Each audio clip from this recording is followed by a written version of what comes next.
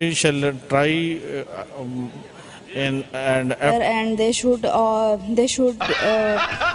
the because everybody can mistake them. when we will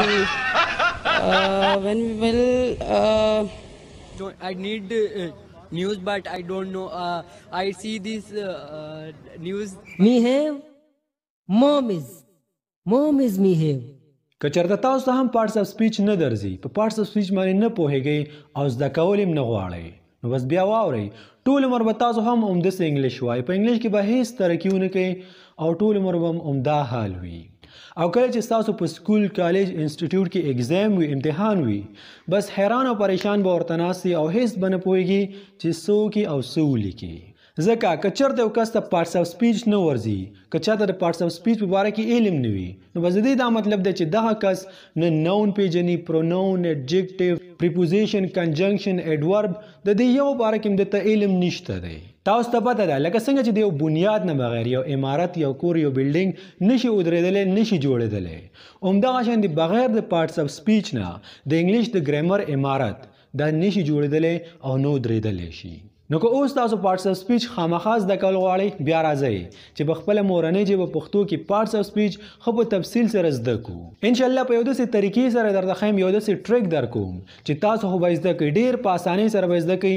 د دې ویډیو کتل او ستاسو پارټس اف سپیچ ټول یادېدل خو تاسو به د دې هم قابل شئ چې نورو خلکو ته یې وښایئ ځکه چې زموږ مقصد ستاسو نه یو سټوډنټ جوړول نه دي ستاسو نه یو ټیچر جوړول دي چې لاړ شي او د پښتو معاشره کې علم خور کړئ او د ویډیو په اینډ کې ما ستاسو لپاره یو داسې سنټینس ساتلی یو داسې جمله ده چې په هغې کې ټول پارټس اف سپیچ موجود دي د ناون نوای تر انټرجکشن کنجنکشن دا ټول هر څه ورکړي دي او کله چې تاسو د یو سنټینس ته ګورئ که نه نو د پارټس اف سپیچ په باره کې چې ستاسو په ذهن کې کوم سوال هم دی د هغې جواب به تاسو ته پخپله میلاویږي او دغه یو سنټینس ځان ته رایادوه په هر ځای کې پارټس اف سپیچ به درته ټول عمر یاد وي کله به هم درنه نه هېرېږي نو بس اوس راځئ چې دا ویډیو سټارټ کړو نمبر 1 انټروډکشن د ټول نه مخکې دلته موږ زده کوو د پارټس اف سپیچ د انټروډکشن په باره کې چې پارټس اف سپیچ اخر څه شی دی زه درته ولې ښیم او د دې زده کول تاسو ته ولې پکار دي د پارټس اف سپیچ زده کول اخر ولې دومره ضروري دي په دې کې به دلته اوس زیات داسې کسان وي چې هغوی په سکول کالج انسټیټیوټ وغیره کې به پارټس اف سپیچ زده کړي وي یو ځل نه دوه درې ځله به زده کړي وي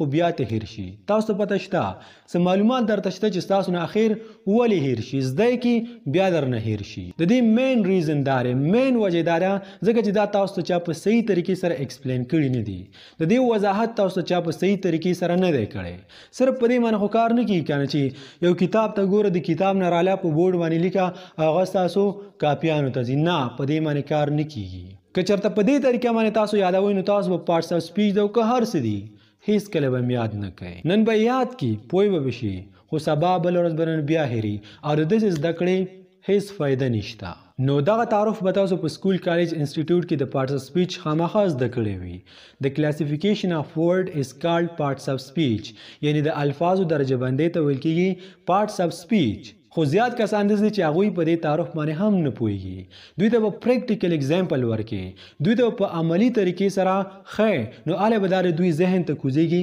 بیا پې دوی پوهیږي او نن به موږ بلکل همداسې کوو ها نو دغه ډیفینیشن موږ ته څه وایي په غور سره واوره ها د کلاسیفیکیشن اف ورډز از کالډ پارټس اف سپیچ یعنی د الفاظو درجه بندۍ ته ویل کېږي پارټس اف سپیچ د الفاظو درجه بندي څه شی ده په اصل کې د دې مطلب دا دی چې پارټس اف سپیچ موږ ته دا وایي چې په یو جمله کې په یو سنټینس کې کم یو لفظ ناون دی کم پروناون دی کم ایڈجکټیو دی کم ایڈورب دی کم ورب دی کم کنجنکشن دی کم انټرجکشن دی کم پریپوزیشن دی د پارټس اف سپیچ موږ ته دا ښیي کله چې یو کس پارټس اف سپیچ زده کړي نو دا به څه زده کړي دا به ناون پروناون ایډجکټیو ایډورب ورب پریپوزیشن انټرجکشن کنجنکشن دا ټول هر څه به زده کړي که چېرته یو کس ته پارټس اف سپیچ نه ورځي نو دې کس ته د ناون پروناون ایډجکټیو ایډورب د دې څیزونو په باره کې ورته علم نشته او کله چې موږ خبرې کوو په انګلیش کې موږ همدغه استعمالوو همدغه 8 یا 9 څیزونه دي چې موږ استعمالوو نو په دې وجه باندې دا بې انتهایي ضروري دي پارټس اف سپیچ موږ ته څه وایي پارټس اف سپیچ موږ ته دا وایي چې کم لفظ د کم ګروپ سره تعلق ساتي کم لفظ د کمې قبیلې سره تعلق ساتي. آیا یو لفظ د کای قبیلې سره تعلق ساتي، د دودرګه قبیلې سره تعلق ساتي، او کم منګول له بازنطین پارټس اف سپیچ موږ ته دا وایي چې دا دلته کېره دا دلته کېره. موږ ته وایي چې ګوره دا لفظ وپېژنه، د دې دا نوم دی دا کار کوي، دا مو وپېژنه د دې دا نوم دی دا کار کوي، دا کار کوي. دا د پارټس اف سپیچ کار دی. اوس راځئ زه غواړم چې تاسو ته یو پریکټیکل اگزامپل درکړم، یو عملی مثال درکړم. دا یو داسې مثال دی چې زما یقین دی دا به تاسو د چا نه هم نه وي اورېدلی، او د دې مثال په ذریعه سره په مدد سره تاسو نور خلک هم په پارټس اف سپیچ باندې په یو منټ کې پوه کولی شي چې پارټس اف سپیچ څه شی دی. نو راځئ او اگزامپل وګورئ. نو لکه څنګه چې تاسو ټولو ته معلومه ده د ځمکې په سر باندې یعنی په ټوله دنیا کې د اوسېدنې په لحاظ سره 3 قسمه ځناور دي. یو داسې ځناور دي چې هغه په اوبو کې اوسېږي، په لمده باندې اوسېږي. یو داسې قسم ځناور دي چې هغه په اوچې باندې اوسېږي لکه موږ چې اوسېږو په ځمکه باندې. یو داسې قسم ځناور دي چې هغه په هوا کې اوسېږي، موږ چې ورته پرندې وایو. په غور سره واوره. او د هغه ځناورو یو څو قسمونه تاسو ته په سکرین باندې ښکاري. دا تاسو چې په سکرین باندې کوم ځناور ښکاري دغه ځناور به اوس موږ رالو او په مختلف ګروپونو باندې به ویشو. د دې ځناورو درجه بندي به کوو چېرې کم ځناور د کم ګروپ سره تعلق ساتي. او اوس همدغه ځناور تاسو ته د پارټس اف سپیچ په باره کې هم وایي چې پارټس اف سپیچ څه شی دی. زه هم پرې نه پوه کوم، دا ځناور به تاسو پوه کوي. د ټولو نه مخکې فیش ویل کې یو کب ته یو مهی ته. نو دا په کوم ځای کې اوسېږي؟ دا خو موږ ټولو ته پته ده، موږ ټولو ته پته ده. نو په دې وجه باندې به دا موږ راولو په اوبو کې چې کوم ځناور اوسېږي په دغه ګروپ کې به یې واچوو. نو که تاسو وګورئ تاسو دغه ځناور پیژندل، تاسو د دې په باره کې پته وه، نو په دې وجه باندې تاسو دا په صحیح ګروپونو باندې تقسیم کړل، په صحیح ګروپونو باندې ویشل. همدغه شانې که چېرته تاسو دا پارټس اف سپیچ په دې ویډیو کې زده کوئ نو بیا به تاسو مختلف قسم الفاظ چې ناون کم دی، پروناون کم دی، ایڈجیکټیو، ایډورب، پریپوزیشن، کنجنکشن، انټرجیکشن، دا ټول به تاسو پیژندئ او بالکل همدغه شانتې د هغې درجه بندي به هم تاسو کولی شئ. اوس ګرانو کتونکو څنګه چې تاسو لیدلی شئ د دغه ځناورو په ځای باندې تاسو ته یو جمله یو سنټنس ښکاري د انګلش، او دغه جملې سره به اوس موږ څه کوو بالکل همداسې طریقه به ورسره کوو لکه څنګه چې د ځناورو سره وکړه. سنټنس موږ سره څه داسې دی، واو a fox and he live happily in a big building. په دې یو سنټنس کې 8 واړه پارټس اف سپیچ موجود دي، خو دې ته موږ سوچ کوو او یو به ترالو او په خپل صحیح ګروپ کې به اچو.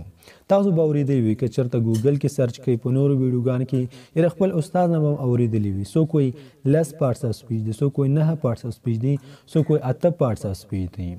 او په دې ویډیو کې زه تاسو ته څه ښیم، په دې ویډیو کې زه تاسو ته 8 پارټس اف سپیچ ښیم. دا 8 پارټس اف سپیچ چې کوم دي په دې باندې د ډېرو خلکو اتفاق دی، او هغه نه هم درته ښیم چې هغه ته خلکو څنګه رایستی دی. تاسو به 9 واړه زده کوئ او ستاسو په ذهن کې به د پارټس اف سپیچ په باره کې هیڅ یو پوښتنه نه وي. په سنټنس کې رټول نه مخکې تاسو ته ښکاري واو. واو څه شی دی؟ انټرجیکشن. دا به لاړ شي د انټرجیکشن ګروپ ته. په دویم نمبر باندې افاق. افاق څه شی دی؟ د یو کس نوم دی، دا به د ناون ګروپ ته لاړ شي. په دریم نمبر باندې اینډ. اینډ څه شی دی؟ دا یو کنجنکشن دی، نو دا به لاړ شي د کنجنکشن ګروپ ته. بیا هی څه شی دی؟ پروناون. دا به د پروناون ګروپ ته لاړ شي. بیا لیو. لیو څه شی دی؟ دا ورب دی، دا به د ورب ګروپ ته لاړ شي. د هغې نه بعد هیپلی. هیپلی یو ایډورب دی، د ایډورب ګروپ ته یوله. بیا ان ورکې یو پریپوزیشن دی، نو دا به د پریپوزیشن ګروپ ته راشي. ای ورکې آرټیکل دی، د آرټیکل ګروپ ته یې بوځه. بیګ ورکې ایډجیکټیو دی، او بیلډینګ هم یو ناون دی. او د دغې الفاظو درجه بندۍ ته څه ویل کېږي؟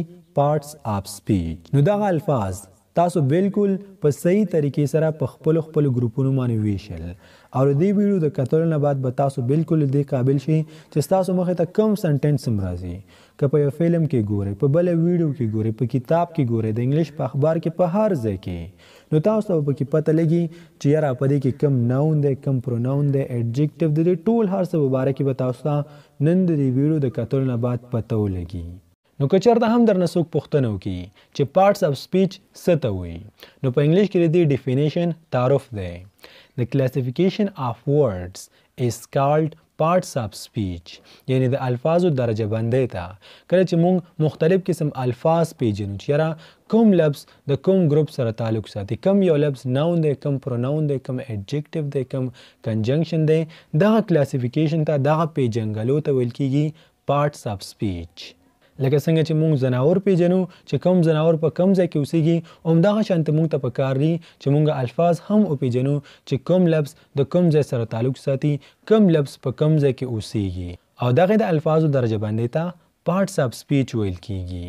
او بیا به درنه خلک دا پوښتنه هم کوي چې څو parts of speech دي، نو تاسو ورته اته هم ویلی شئ او نه هم ورته ویلی شئ.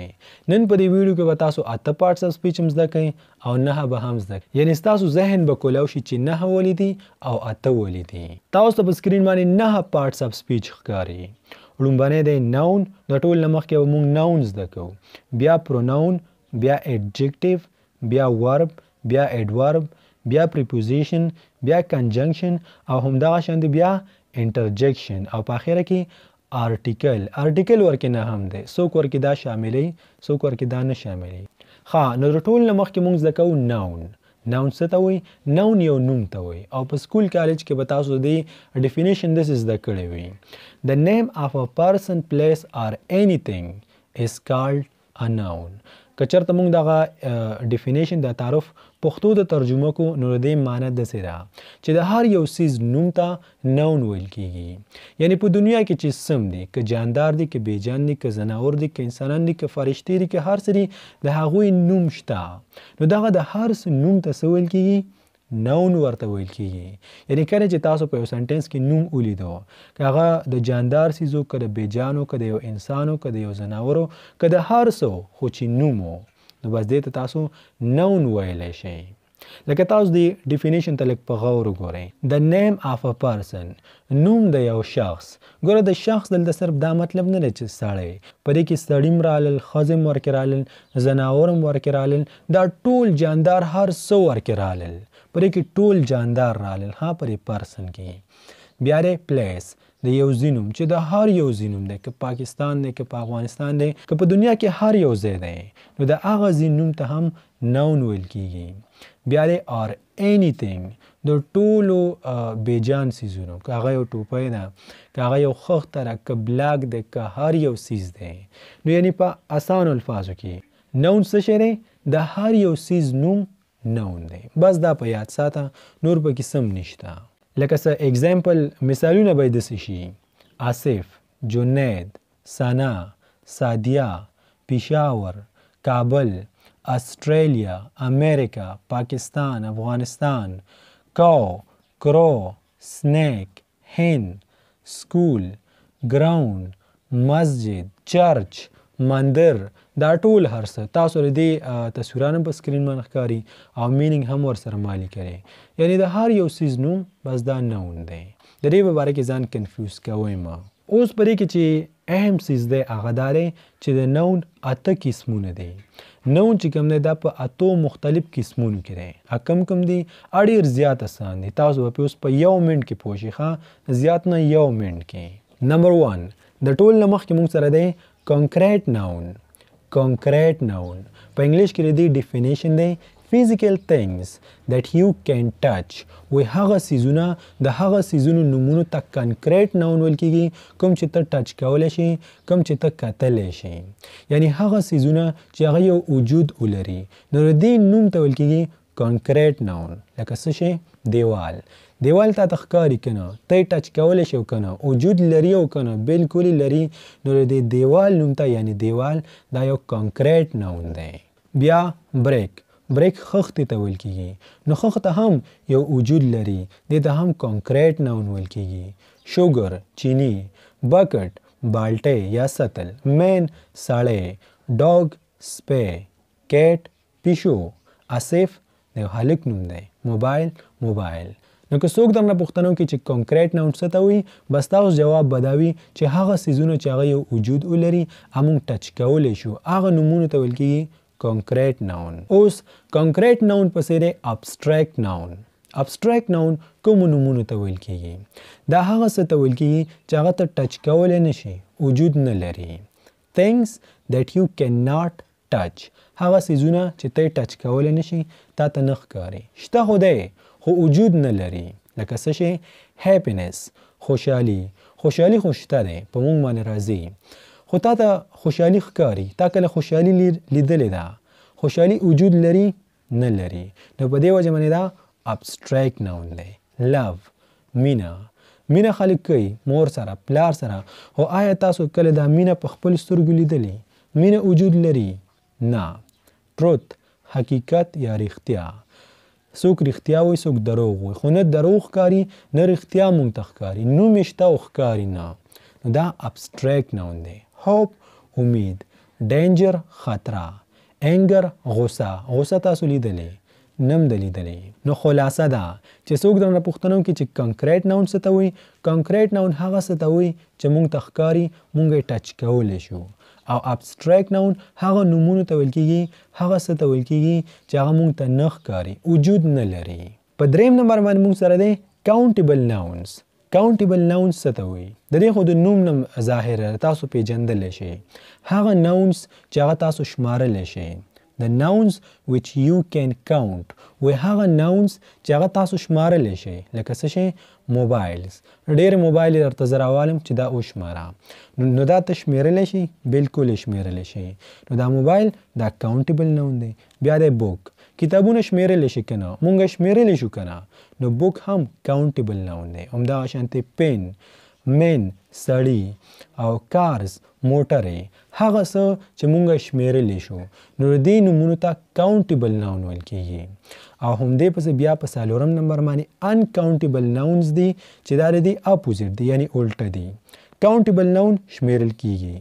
انکاونټیبل ناونز دا نه شمېرل کېږي د ناونز which you cannot count هغه ناونز چې هغه ته شمېرلی نشي په یو قانون هم نشي شمېرلی لکه فار ایگزامپل فلاور اوړه در پسې راوالم چې دا وشماره یو بوجې اوړه در پسې راولم چې دا وشماره نو دا به ته وشمارې نه په دې وجه باندې دا انکاونټیبل ناونز دی یا در پسې تیل راوالم د شړشمو تیل یا هغه تیل چې مونږ په کور کې استعمالوو نو دغه تیل ته شمېرلی شي ډبې شمېرل کېږي ټپکې شمېرل کېږي خو تیل نه شمېرل کېږي بیا شوګر چینی در پسې راوالم چې دا وشمېره نه مونږ چینی نشو شمېرلی نو په دې وجه باندې چینی انکاونټیبل ناون دی هنی شات شمېرل کېږي نه سالټ مالګه سینډ شګه سویل خاوره نو خلاصه دا ده که چېرته درنه څوک پوښتنه وکړي چې کاونټیبل ناون څه ته وایي نو کاونټیبل ناون هغه نومونه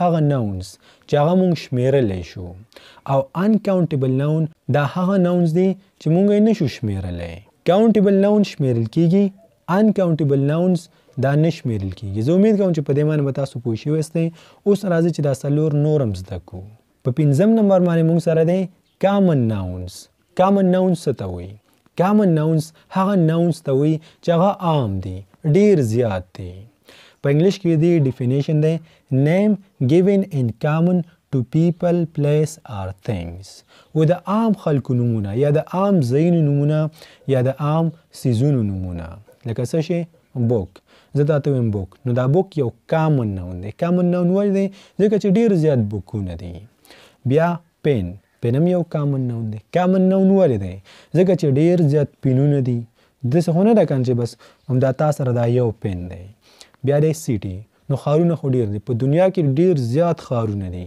نو که چېرته سیټي راشي په یو سنټینس کې دا یو کامن ناون دی همدغه شانتې ویلیج مین بوای ګرل ټیچر مسجد ډېر زیات جوماتونه دي نو کامن ناون هغه ناونز ته ویل کېږي چې هغه عام وي اوس چې تاسو پراپر ناون زده کوئ په کامن ناون باندې به پخپله پوه شئ پراپر ناون هغه ناونز ته ویل کېږي چې هغه د خاص خلکو نوم وي یا د خاص ځایونو نوم وي یا د خاص څیزونو نوم وي name of particular people place or things مطلب یې دا دی چې یو خاص نوم ته چې ډېر زیات خاص وي هغې ته ویل کېږي پراپر ناون لکه د ټول نه مخکې تاسو کتلی شئ محمد صلی الله علیه وسلم درود شریف ووایه یو ځل نو د محمد صلی الله علیه وسلم نوم پراپر ناون دی ځکه چې دا لږ نه ډېر زیات خاص دی په دویم نمبر باندې علامه اقبال خوشحال خان خټک زه دا علامه اقبال او خوشحال خان خټک د دوی برابرې محمد صلی الله علیه وسلم سره نه کوم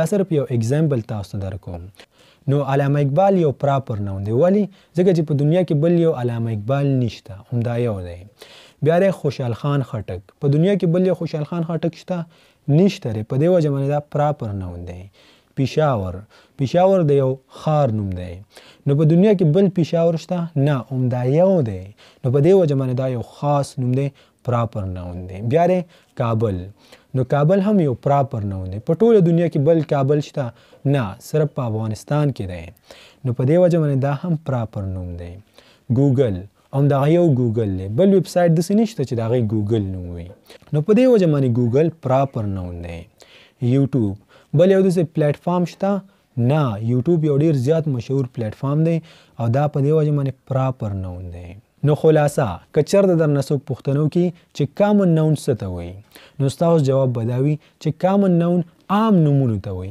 عام ناونز چې کوم دي دې ته ویل کېږي کامن ناون که هغه د یو سړي نوم وي د ښځې نوم وي د زناورو کې د څه شي نوم وي یا د یو ځای نوم وي یا د یو بل څه نوم وي خو چې عام وي بس د هغې څه دومره اهمیت نشته دی او بیا که درنه څوک پوښتنه وکړي چې پراپر ناون څه ته وایي نو ډېر زیات اسان دی پراپر ناون خاص نومونو ته وایي د خاص خلکو نومونو ته وایي د خاص ځای نوم ته وایي او د خاص څیزونو نوم ته وایي لکه فار اگزامپل کولی نو کولی چې کوم دی یو کرکټر دی اوس ضروري نه ده چې دا ښه کرکټر دی او که بد کرکټر دی خو ضروري دا ده چې بل یو کولی په دنیا کې نشته همدا یو کولی دی محمد نبی یو پراپر ناون دی بابر اعظم هم یو پراپر ناون دی ځکه چې بل بابر اعظم او بل محمد نبی خو نشته کنه نو بس کم چې عام نمونه دي کامن ناون دی کم چې خاص نمونه دي پراپر ناون دی په اووم نمبر باندې موږ سره دی کلیکټیو ناونز کلیکټیو ناونز څه ته وایي په انګلش کې د ډیفینیشن دی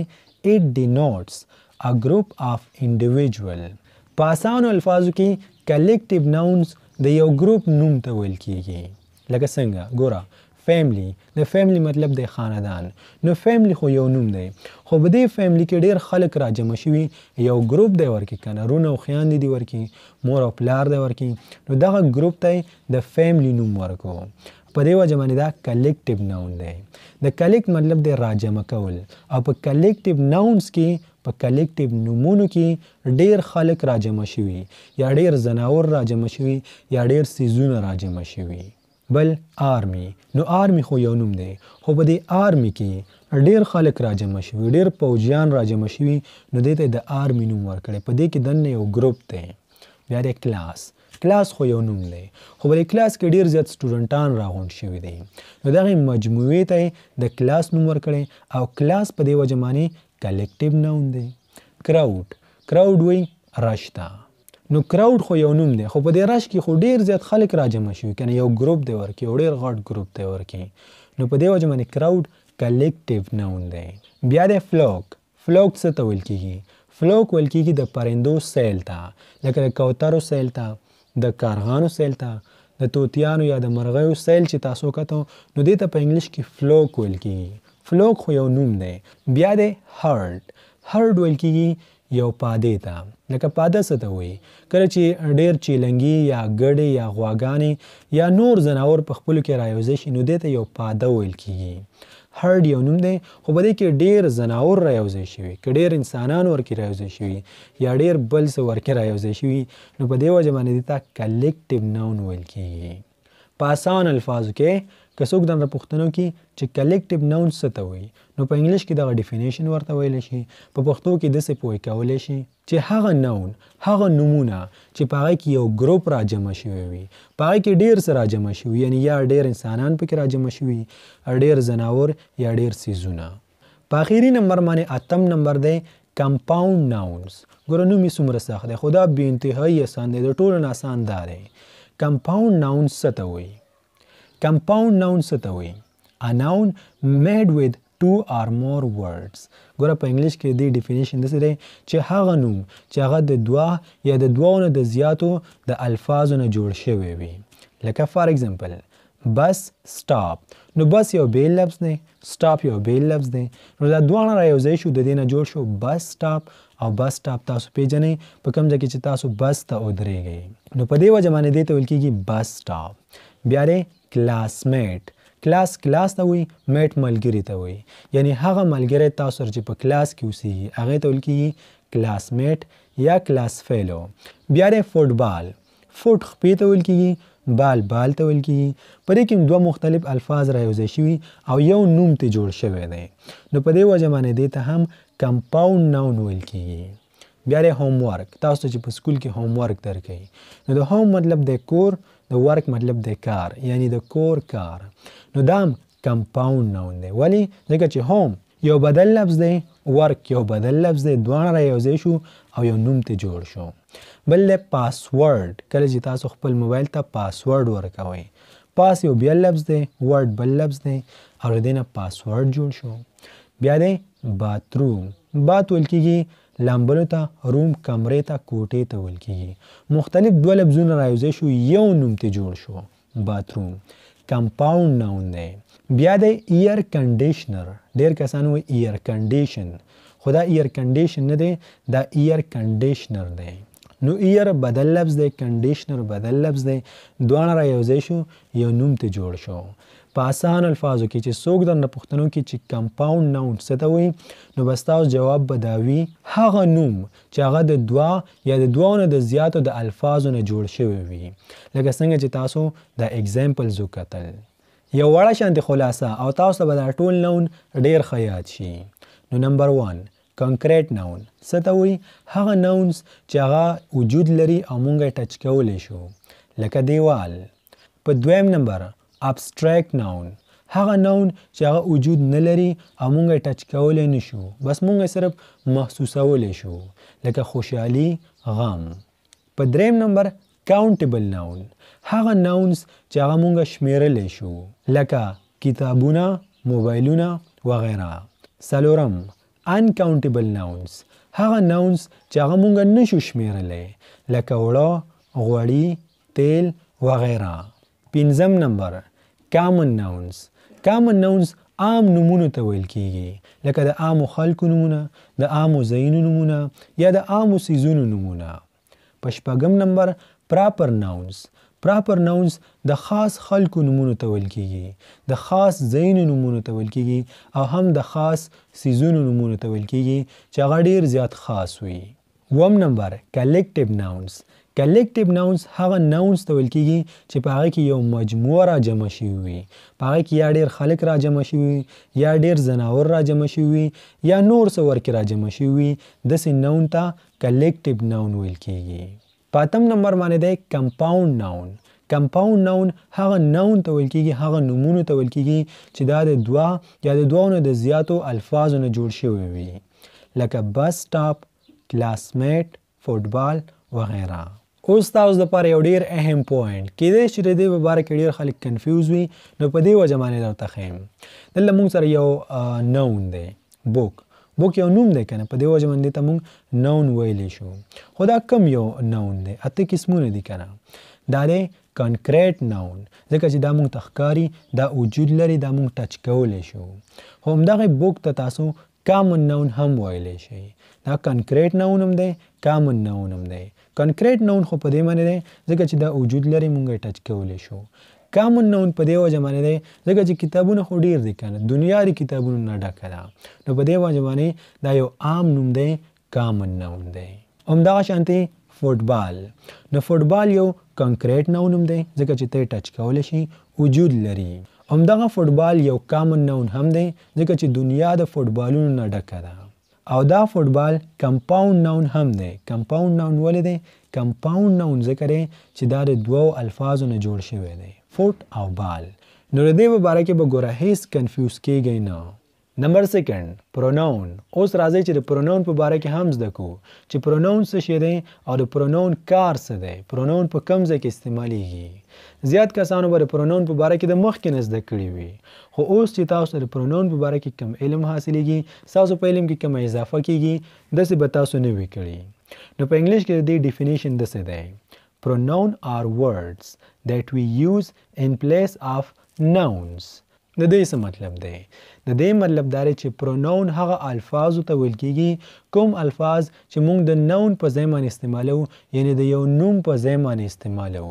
یعنی کله چې موږ د چا نوم اخیستل نه غواړو، که د یو انساني، که د حیواني، ځناوري، جاندار، بیجان چې هر څه د هغې نوم موږ استعمالول نه غواړو او د هغه نوم په ځای باندې موږ کوم لفظ استعمالو، نو هغې ته پروناون ویل کېږي. لکه پښتو کې چې مونږ وایو کله چې مونږ د یو هلک نوم اخیستل نه غواړو نو مونږ څه وایو؟ هغه. نو دا هغه د یو هلک د نوم په ځای باندې استعمال شو، دا پروناون دی. کله چې مونږ د یو جینۍ نوم نه اخلو نو مونږ وایو هغې. نو دا هغې د یو جینۍ د نوم په ځای باندې استعمال شو، پروناون دی. کله چې مونږ د ډیرو کسانو نومونه اخیستل نه غواړو، مونږ داسې نه وایو پلانکې پلانکې پلانکې، او د دې ټولو په ځای باندې مونږ پروناون استعمالو، مونږ وایو هغوی. هغوی غریب دی، هغوی مالدار دی. د یو کس نوم خو نه اخلو کنه، دومره تکلیف نه کوو، بس پروناون استعمال کو، مونږ وایو هغوی. او بل دا مونږ چې خپل نوم اخیستل نه غواړو نو د خپل نوم په ځای باندې مونږ استعمال کو زه. دا زه چا په ځای باندې استعمال شو؟ زما د نوم په ځای باندې استعمال شو، نو زه یو پروناون دی. نو دا هغه، هغوی، مونږه، زه، ته، دا ټول پروناون دي. هغه څه چې هغه مونږ د یو نون په ځای باندې استعمالو. لکه ګوره که چېرته په دنیا کې پروناون نه و، که چېرته پروناون نه و راغلی نو څه چل به و؟ زمونږ ټولې جملې به غلطې وي او ټولې جملې به بورینګ وي، زمونږ خبرو به سره خوند نه کوو. لکه مثال ته وګورئ، آصف is a good boy. آصف wake up early. آصف offer the prayer. آصف respect. آصف's parent love آصف. ګوره په دې جمله کې مونږ پروناون نه دی استعمال کړی. که چېرته پروناون نه و راغلی زمونږ د ټولو جملو به همدغه حالت بس همدغه یو نوم یا دوه نومونه به ورکړي، اوښتل راوښتل او څومره بورینګ دی، آصف او آصف او آصف. که چېرته مونږ دلته پروناون استعمال کو بس د آصف نوم به صرف یو ځل ته راشي، یو خو به زمونږ جمله واړه شي، یو به زمونږ په خبرو کې خوند پیدا شي، بدې به نه لګي. ګوره اوس په همدې جمله کې مونږ پروناون استعمالو او ګورو چې څنګه راځي. دا جمله بیا داسې شي، آصف is a good boy. He wakes up early. He offers the prayer. He respects his parents. Parents love him. وګوره په دې کې یو ځل د آصف نوم راغلی، بیا ورکې راغلی نه. دا هی چې تاسو ته ښکاري، هیز تاسو ته ښکاري، هم تاسو ته ښکاري، دا ټول څه شی دي؟ دا پروناون دی. نو دا پروناون نون دا یو هم دا په زول نه دی، دا په څه وجه باندې راوتی دی. نو زه امید کوم چې دا پروناون خو به تاسو پیژندلی وي چې د دې ضرورت مونږ ته ولې دی او په کوم ځای کې استعمالیږي. بس صرف دا دوه خبرې ها دا اوس زده کوئ. اوس راځئ نور هم په تفصیل سره زده کوو. فار ایگزامپل اوس یو ایگزامپل ته وګورئ او نور هم پرې ښه پوه شئ. ایگزامپل مونږ سره څه داسې دی، سایرا washed the clothes and she is tired. د سنټنس مطلب دا دی چې سایرا یو جینۍ ده، هغې جامې وینځلې او هغه اوس ستړې ده. نو سنټنس په سر کې وګورئ سایرا. سایرا څه شی دی؟ دا یو نون دی، یو نوم دی که نه، د جینۍ نوم دی، دا نون دی. د دغې سایرې په ځای باندې په دویم نمبر سنټنس کې د اینډ نه بعد دویم نمبر سنټنس دی.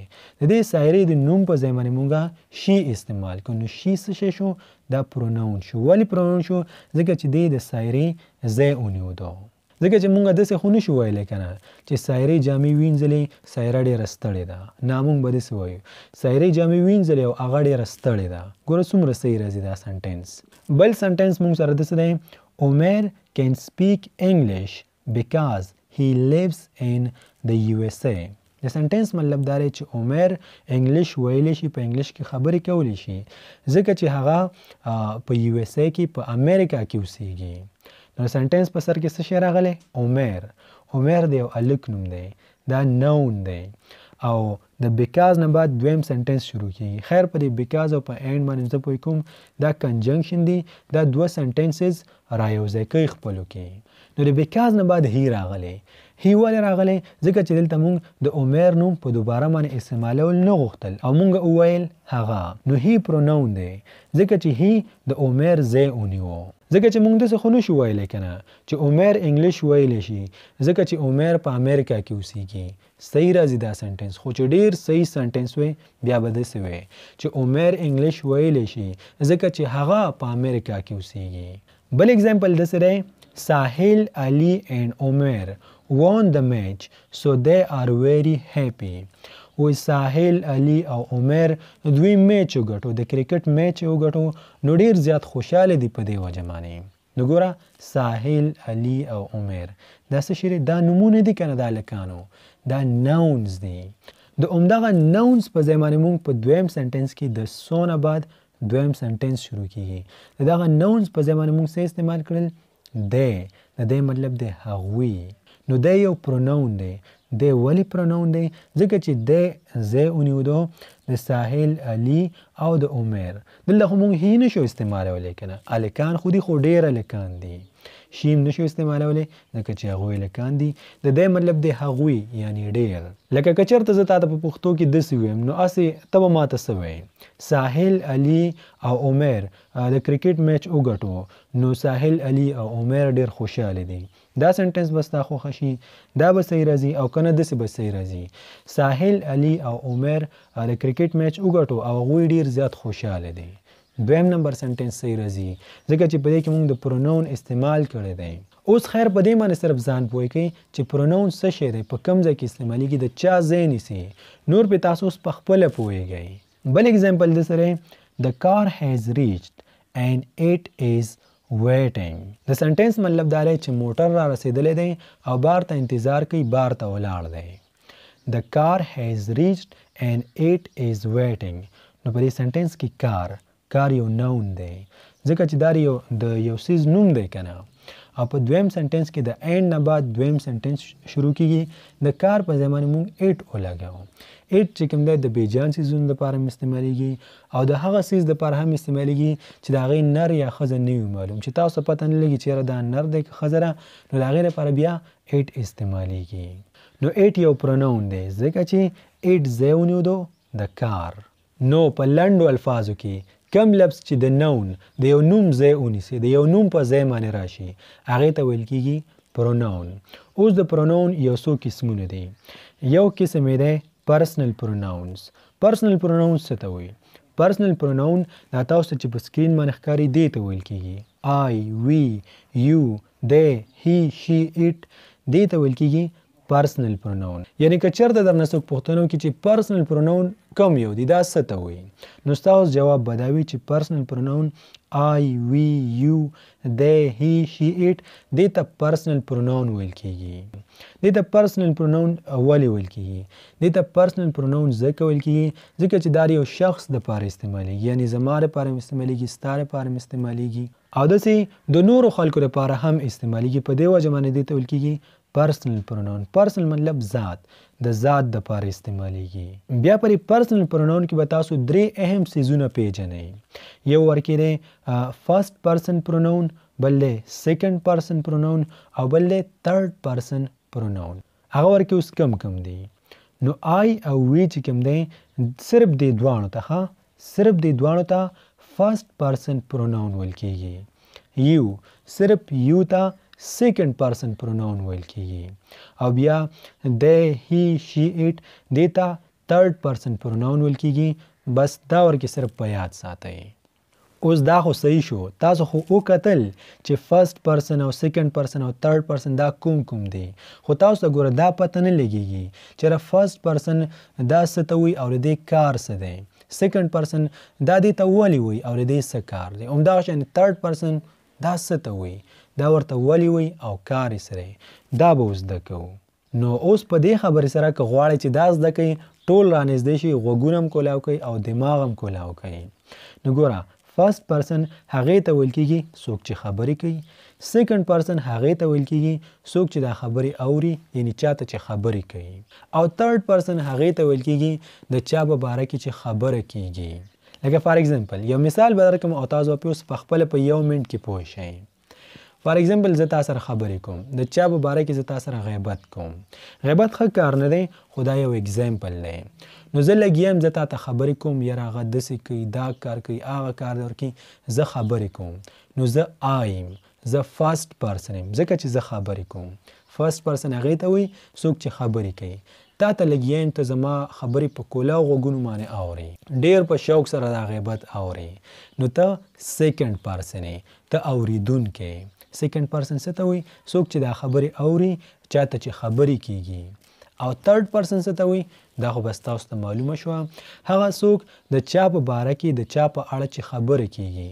که هغه یو هی وي که یو الک وي که یو شي وي که یو جینۍ وي او که ایټ وي که د یو موټر په باره کې خبر کوم که د بیجان په باره کې خبر کوم نو بیا ایټ خو یو منټ ما تاسو ته ویل چې آی او وی دا فرست پرسن دی نو صحیح ده زه خبرې کوم زه خو آی شم نو دا وی ورکې څه شو که چېرته مونږ دوه یو یا درې یو یا څلور یو او مونږ تا ته د څه شي په باره کې خبرې کوو ته م راغوښتی او تا ته لګېږو نو بیا خو زه آی په دې ځای کې نشم استعمالولی که نه بیا به زه وی استعمالوم یعنی یا به زه تا ته خبرې کوم یا به مونږ تا ته خبرې کوو نو که زه خبرې کوم آی به استعمالوم او که مونږ ټول تا ته خبرې کوو تا په یو خبره باندې پوه کوو تا ته یو ګیله ولې نه کوو مونږ تا ته خبرې کوو ته زموږ خبرې اوري بیا به مونږ وی استعمالوو نو په دې وجه باندې آی او وی دا ورکې فرست پرسن دی یعنی دې ته ویل کېږي فرست پرسن پروناون او یو دا سیکنډ پرسن پروناون دی صرف سیکنډ پرسن هم ورته ویل کېږي او سیکنډ پرسن پروناون ورته هم ویل کېږي او بیا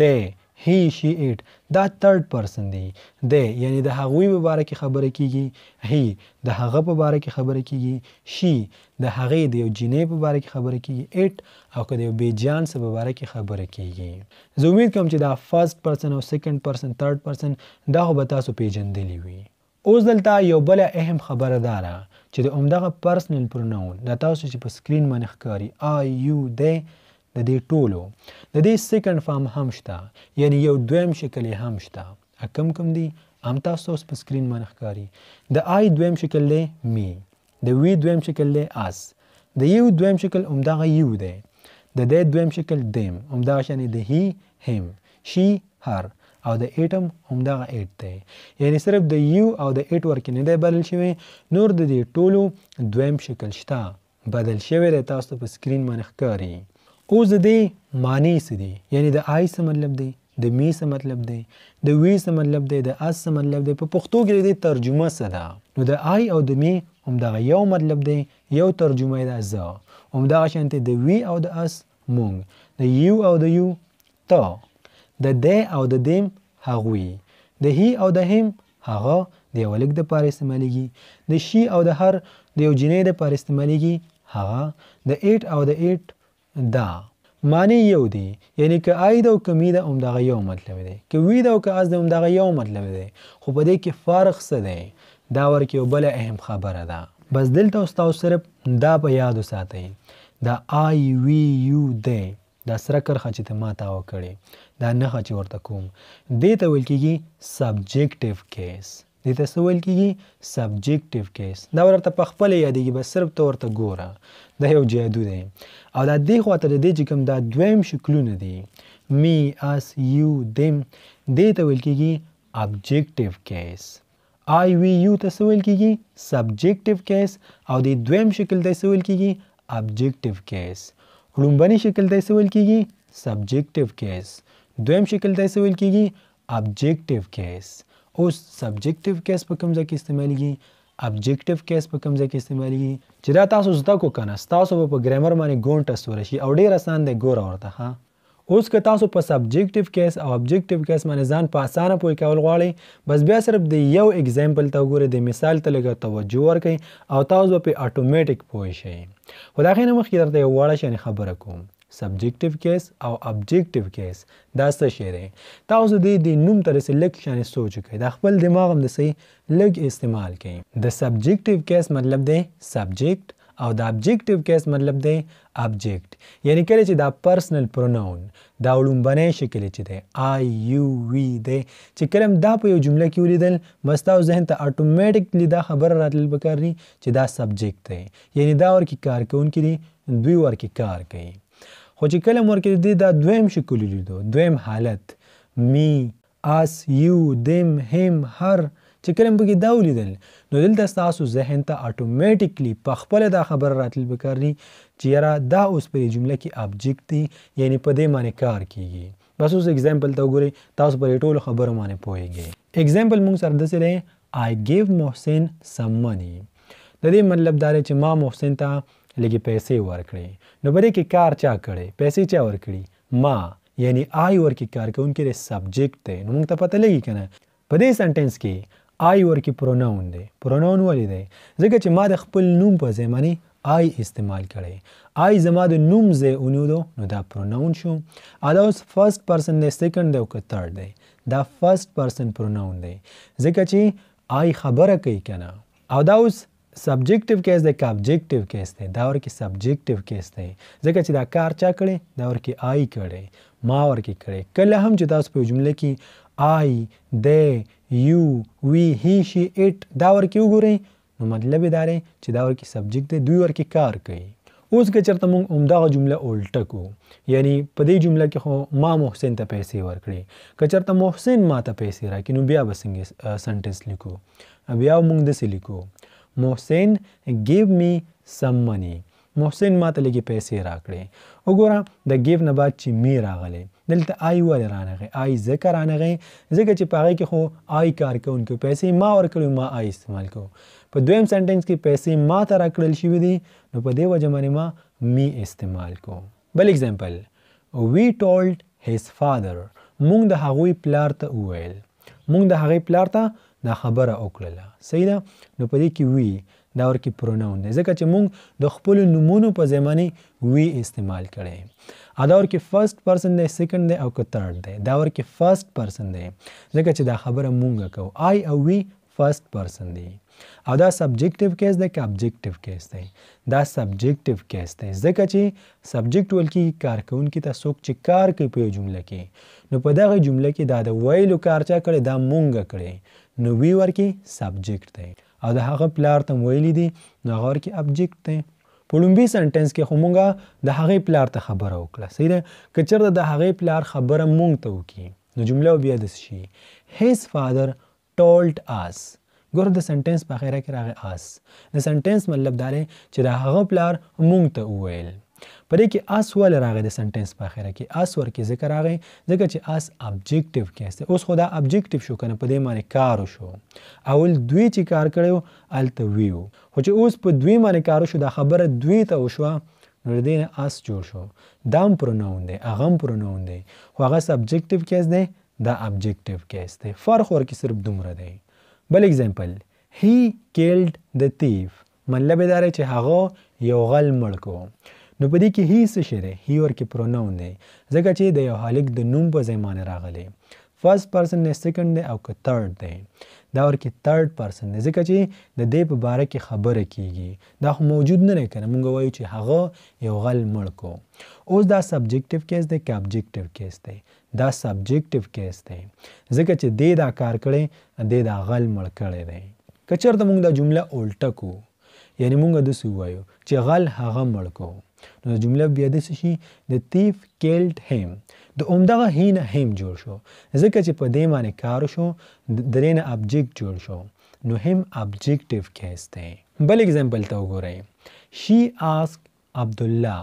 یو جینۍ ده، هغې د عبدالله نه پوښتنه وکړه. شي ورکې پروناون دی. پروناون ولې دی؟ ځکه چې موږ د یو جینۍ د نوم په ځای باندې شي استعمال کوو. فرست پرسن دی، سیکنډ دی او که تھرډ دی؟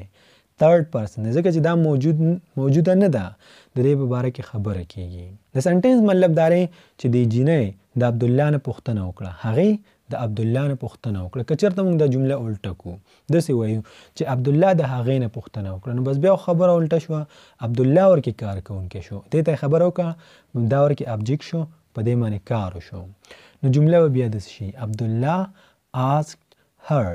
عبدالله د هغې نه پوښتنه وکړه نو سنټنس په غیره کې هر راغی دا ورکې ابجیکټیو کیس دی. په لومبي سنټنس کې شي راغلی و سبجیکټیو کیس و ځکه چې هغې د عبدالله نه پوښتنه کړې وه، کارکوونکي ورکې هغه وه. اخرنی اگزامپل او بس د دې اگزامپل نه بعد درته یو ټپ در کوم او ستاسو دماغ به ورسره کولاو شي. they caught the thieves on the spot.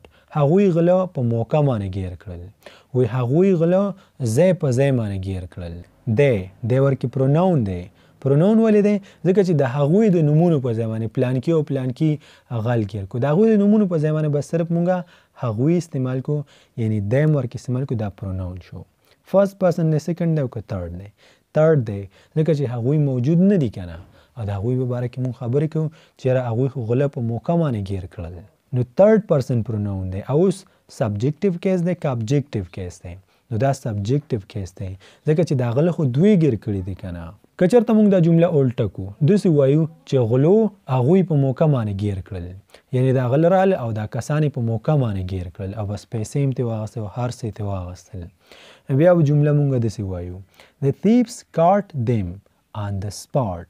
ګوره دیم چې کوم دی دا ابجیکټیو کیس دی، په دوی باندې کار شو نو دلته خو موږ داسې نشو ویلی که نه The thieves caught they سنټنس بیخي غلط راځي. په دوی باندې کار شو دا ورکې ایز ا ابجیکټ رال، په دې وجه باندې موږ د دی په ځای باندې دیم استعمال کو. د آن د سپاټ مطلب دی په موقع باندې. لنډه خبره ده او هغه ټیپ هم دا دی که چېرته تاسو په یو جمله کې آی وی یو دا یو چې کوم دی د دې دا دویم حالت هم همدغه یو دی.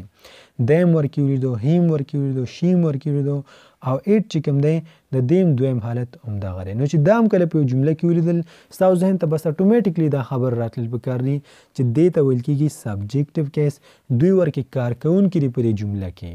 خو که چېرته هم په یو جمله کې د دې دا دویم حالت ولیدو می، اس، یو، دیم، هیم، هر، ایټ نو بس ستاسو ذهن ته دلته په خپله دا خبر راتلل پکار دي په دې خبره باندې پوه شه چې دا ابجیکټیو کیس دی، په دوی باندې کار شوی. واحد یو او ایټ چې کوم دی د دې دا دویم شکل هم همدغه شانته دی. بس دې ته به صرف بیا سوچ کې سچویشن ته به ګورئ، حالت ته به ګورئ. او د پروناون خلاصه که څوک درنه پوښتنه وکړي چې پروناون څه ته وایي ستاسو جواب به دا وي په انګلش کې ما تاسو ته ډیفینیشن هم درکړی، په پښتو کې به ورته داسې وایي چې هغه الفاظ چې هغه مونږ د یو نوم په ځای باندې استعمالوو، د چا د نوم په ځای باندې چې مونږ کوم لفظ استعمالوو هغې ته ویل کېږي پروناون. که دا مونږ د جاندار په ځای باندې استعمالوو، که د بیجان، که د یو څیز او که هر څه وي، خو چې د نوم په ځای باندې کوم لفظ استعمالیږي هغه پروناون دی. بیا په پروناون کې راته ما د یو قسم پروناون وضاحت وکړو چې هغه ډېر زیات استعمالیږي او هغې ته ویل کېږي پرسنل پروناون. پرسنل پروناون کوم دی چې څوک هم درنه پوښتنو کې تاسو ورته داسې ویلی شي آی، وی، یو، دی، هی، شي، ایټ دې ته ویل کېږي پرسنل پروناون. بیا په دې پرسنل پروناون کې درې قسمونه دي، یو دی فرست پرسن، بل دی سیکنډ پرسن، یو دی تھرډ پرسن. نو فرست پرسن کم یو دی آی او وی فرست پرسن دې ته ویل کېږي فرست پرسن پروناون. یو صرف یو ورکې سیکنډ پرسن پروناون دی او دی، هی، شي، ایټ هغه څوک چې موجود نه وي هغې ته ویل کېږي تھرډ پرسن، یعنې دغه څلور واړه ورکې تھرډ پرسن پروناون دی. فرست پرسن پروناون څه ته وایي هغې ته ویل کېږي څوک چې خبرې کوي. سیکنډ پرسن پروناون څه ته وایي هغې ته ویل کېږي څوک چې خبرې اوري، یعنې چاته چې خبرې کېږي. او تھرډ پرسن پروناون څه ته وایي هغې ته ویل کېږي د چا په باره کې چې خبره کېږي او موجود نه وي دلته. اوس راځئ چې ایډجیکټیو هم زده کړو. په دریم نمبر باندې موږ سره دی ایډجیکټیو. ایډجیکټیو څه ته وایي زه یې درته وویلی ویم دا خو ټوله ورځ تاسو په فیسبوک کې هم استعمالوئ، زموږ د ویډیوګانو لاندې هم استعمالوئ. لکه کله چې تاسو په فیسبوک باندې یو ښکلی تصویر وګورئ د یو ملګري یا د بل چا، نو تاسو ورته داسې لیکئ او که نه نایس پکچر، بیوټیفل پکچر یا ډېر ښکلی. همدغه شانتې زموږ د ویډیوګانو لاندې تاسو همیشه لیکئ ښکلی ویډیو، نایس ویډیو. نو دغه ټول چې کوم دی دا ایډجیکټیو دی. اصل کې ایډجیکټیو څه ته وایي ایډجیکټیو ویل کېږي اسم صفت ته، یعنې د ایډجیکټیو مطلب دی صفت. ته چې کله د چا صفت بیانې دا صفت ښه هم کېدلی شي بد هم کېدلی شي، یعنې یو کس یا یو څیز ښایسته هم کېدلی شي بدرنګ هم کېدلی شي. دا ایډجیکټیو دی. کله چې ته وایې دا ښکلی دی، دا بدرنګ دی، دا غټ دی، دا ورکوټی دی، د یو څیز صفت بیانول هغې ته ویل کېږي ایډجیکټیو. راځئ چې ښه په تفصیل سره هم پرې پوه کړم. په انګلش کې د دې ډیفینیشن دی adjective is a word that describe noun or pronoun. و adjective یو داسې لفظ دی چې هغه موږ ته د ناون یا د پروناون وضاحت کوي، د ناون یا د پروناون په باره کې راته وایي. څنګه وضاحت کوي؟ موږ ته داسې وضاحت کوي چې یاره یو څیز ښکلی دی که بدرنګ دی، غټ دی که ورکوټی دی، تور دی که سپین دی، داسې وضاحت موږ ته کوي. لکه فار ایگزامپل ګوره دې مثال ته تاسو ګورئ او بس همدې سره ستاسو دماغ کولاویږي. که چېرته زه داسې ویم I have a car نو ما ته ویل چې ما سره یو موټر دی، دا پته خو تا ته ولګېده چې ما سره یو موټر دی، خو آیا د عمدې جملې نه تا ته دا پته لګي چې ما سره ښکلی موټر دی که بدرنګ موټر دی، ما سره تور موټر دی که سپین موټر دی، ما سره غټ موټر دی او که ورکوټی موټر دی؟ نه، تا ته د دې سنټنس نه دا پته نه لګي. او که ته غواړې چې تا ته د دې سنټنس نه دا پته ولګي چې ما سره ښکلی موټر دی که بدرنګ موټر دی، تور دی سپین دی، نو بیا ورته څه کې په دغه ځای کې ستا ایډجکټیو په کار راځي، اسم صفت په کار راځي چې تا ته د ګاډي په باره کې وضاحت وکړي چې ما سره موټر خو دی خو څنګه موټر دی. لکه فار ایگزامپل په دې خالي ځای کې زه ولیکم I have a beautiful car. نو ګوره بیوټیفل په وجه باندې تا ته پته ولګېده چې دا کار، دا موټر، دا ښکلی دی. نو بیوټیفل ایډجکټیو دی. ولې ایډجکټیو دی؟ ځکه چې بیوټیفل تا ته د کار وضاحت کو، او کار یو نوم دی کنه، یو ناون دی. او ایډجکټیو څه ته وایي؟ هغه الفاظو ته وایي چې هغه تاسو د ناون یا د پروناون وضاحت کوي. بل اگزامپل he has a cycle. د سنټنس مطلب دا دی چې هغه سره یو سایکل هم دی. چې زه تا ته داسې ویم نو آیا د عمدې یو سنټنس نه تا ته دا پته لګي، تا ته دا معلومیږي چې هغه سره تور سایکل دی، سپین سایکل دی، غټ سایکل دی، ورکوټی دی، نوی دی، زوړ دی؟ نه، تا ته هیڅ پته نه لګي. که ته غواړې چې تا ته د دې په باره کې پته ولګي، په دې ځای کې بیا تا ته ضرورت دی د ایډجکټیو، ته به ایډجکټیو استعمالوې. لکه که زه چېرته داسې ویم he has a black cycle، نو اوس تا ته پته ولګېده چې هغه سره تور سایکل دی. سایکل څه شی دی؟ دا یو ناون دی.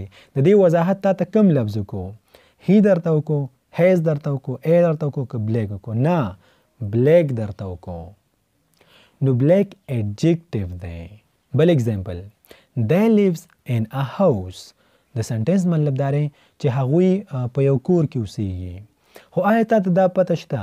تا د دې سنټنس نه دا معلومیږي چې هغوی په غټ کور کې اوسیږي، په ورکوټي کور کې اوسیږي، په خپل کور کې اوسیږي، د کرۍ په کور کې اوسیږي؟ نه، تا ته هیڅ پته نه لګي. که چېرته ته دا معلومول غواړې بیا د څه استعمال کې؟ د ایډجکټیو استعمال وکړې. که زه چېرته داسې ویم they lives in a big house، نو اوس تا ته پته ولګېده چې هغوی اوسیږي خو په یو غټ کور کې اوسیږي. نو دلته هاوس چې کوم دی کور دی، د دې په باره کې تا ته هیڅ پته نه و چې غټ دی، ورکوټی دی، خپل دی، پردی دی، ښایسته دی، بدرنګ دی، د دې په باره کې تا ته پته نه و. د دې وضاحت تا ته چا وکړو؟ کوم لفظ دله په دې جمله کې وکړو؟ بیګ درته وکړو. نو بیګ څه شی دی؟ بیګ ورکې ایډجکټیو دی.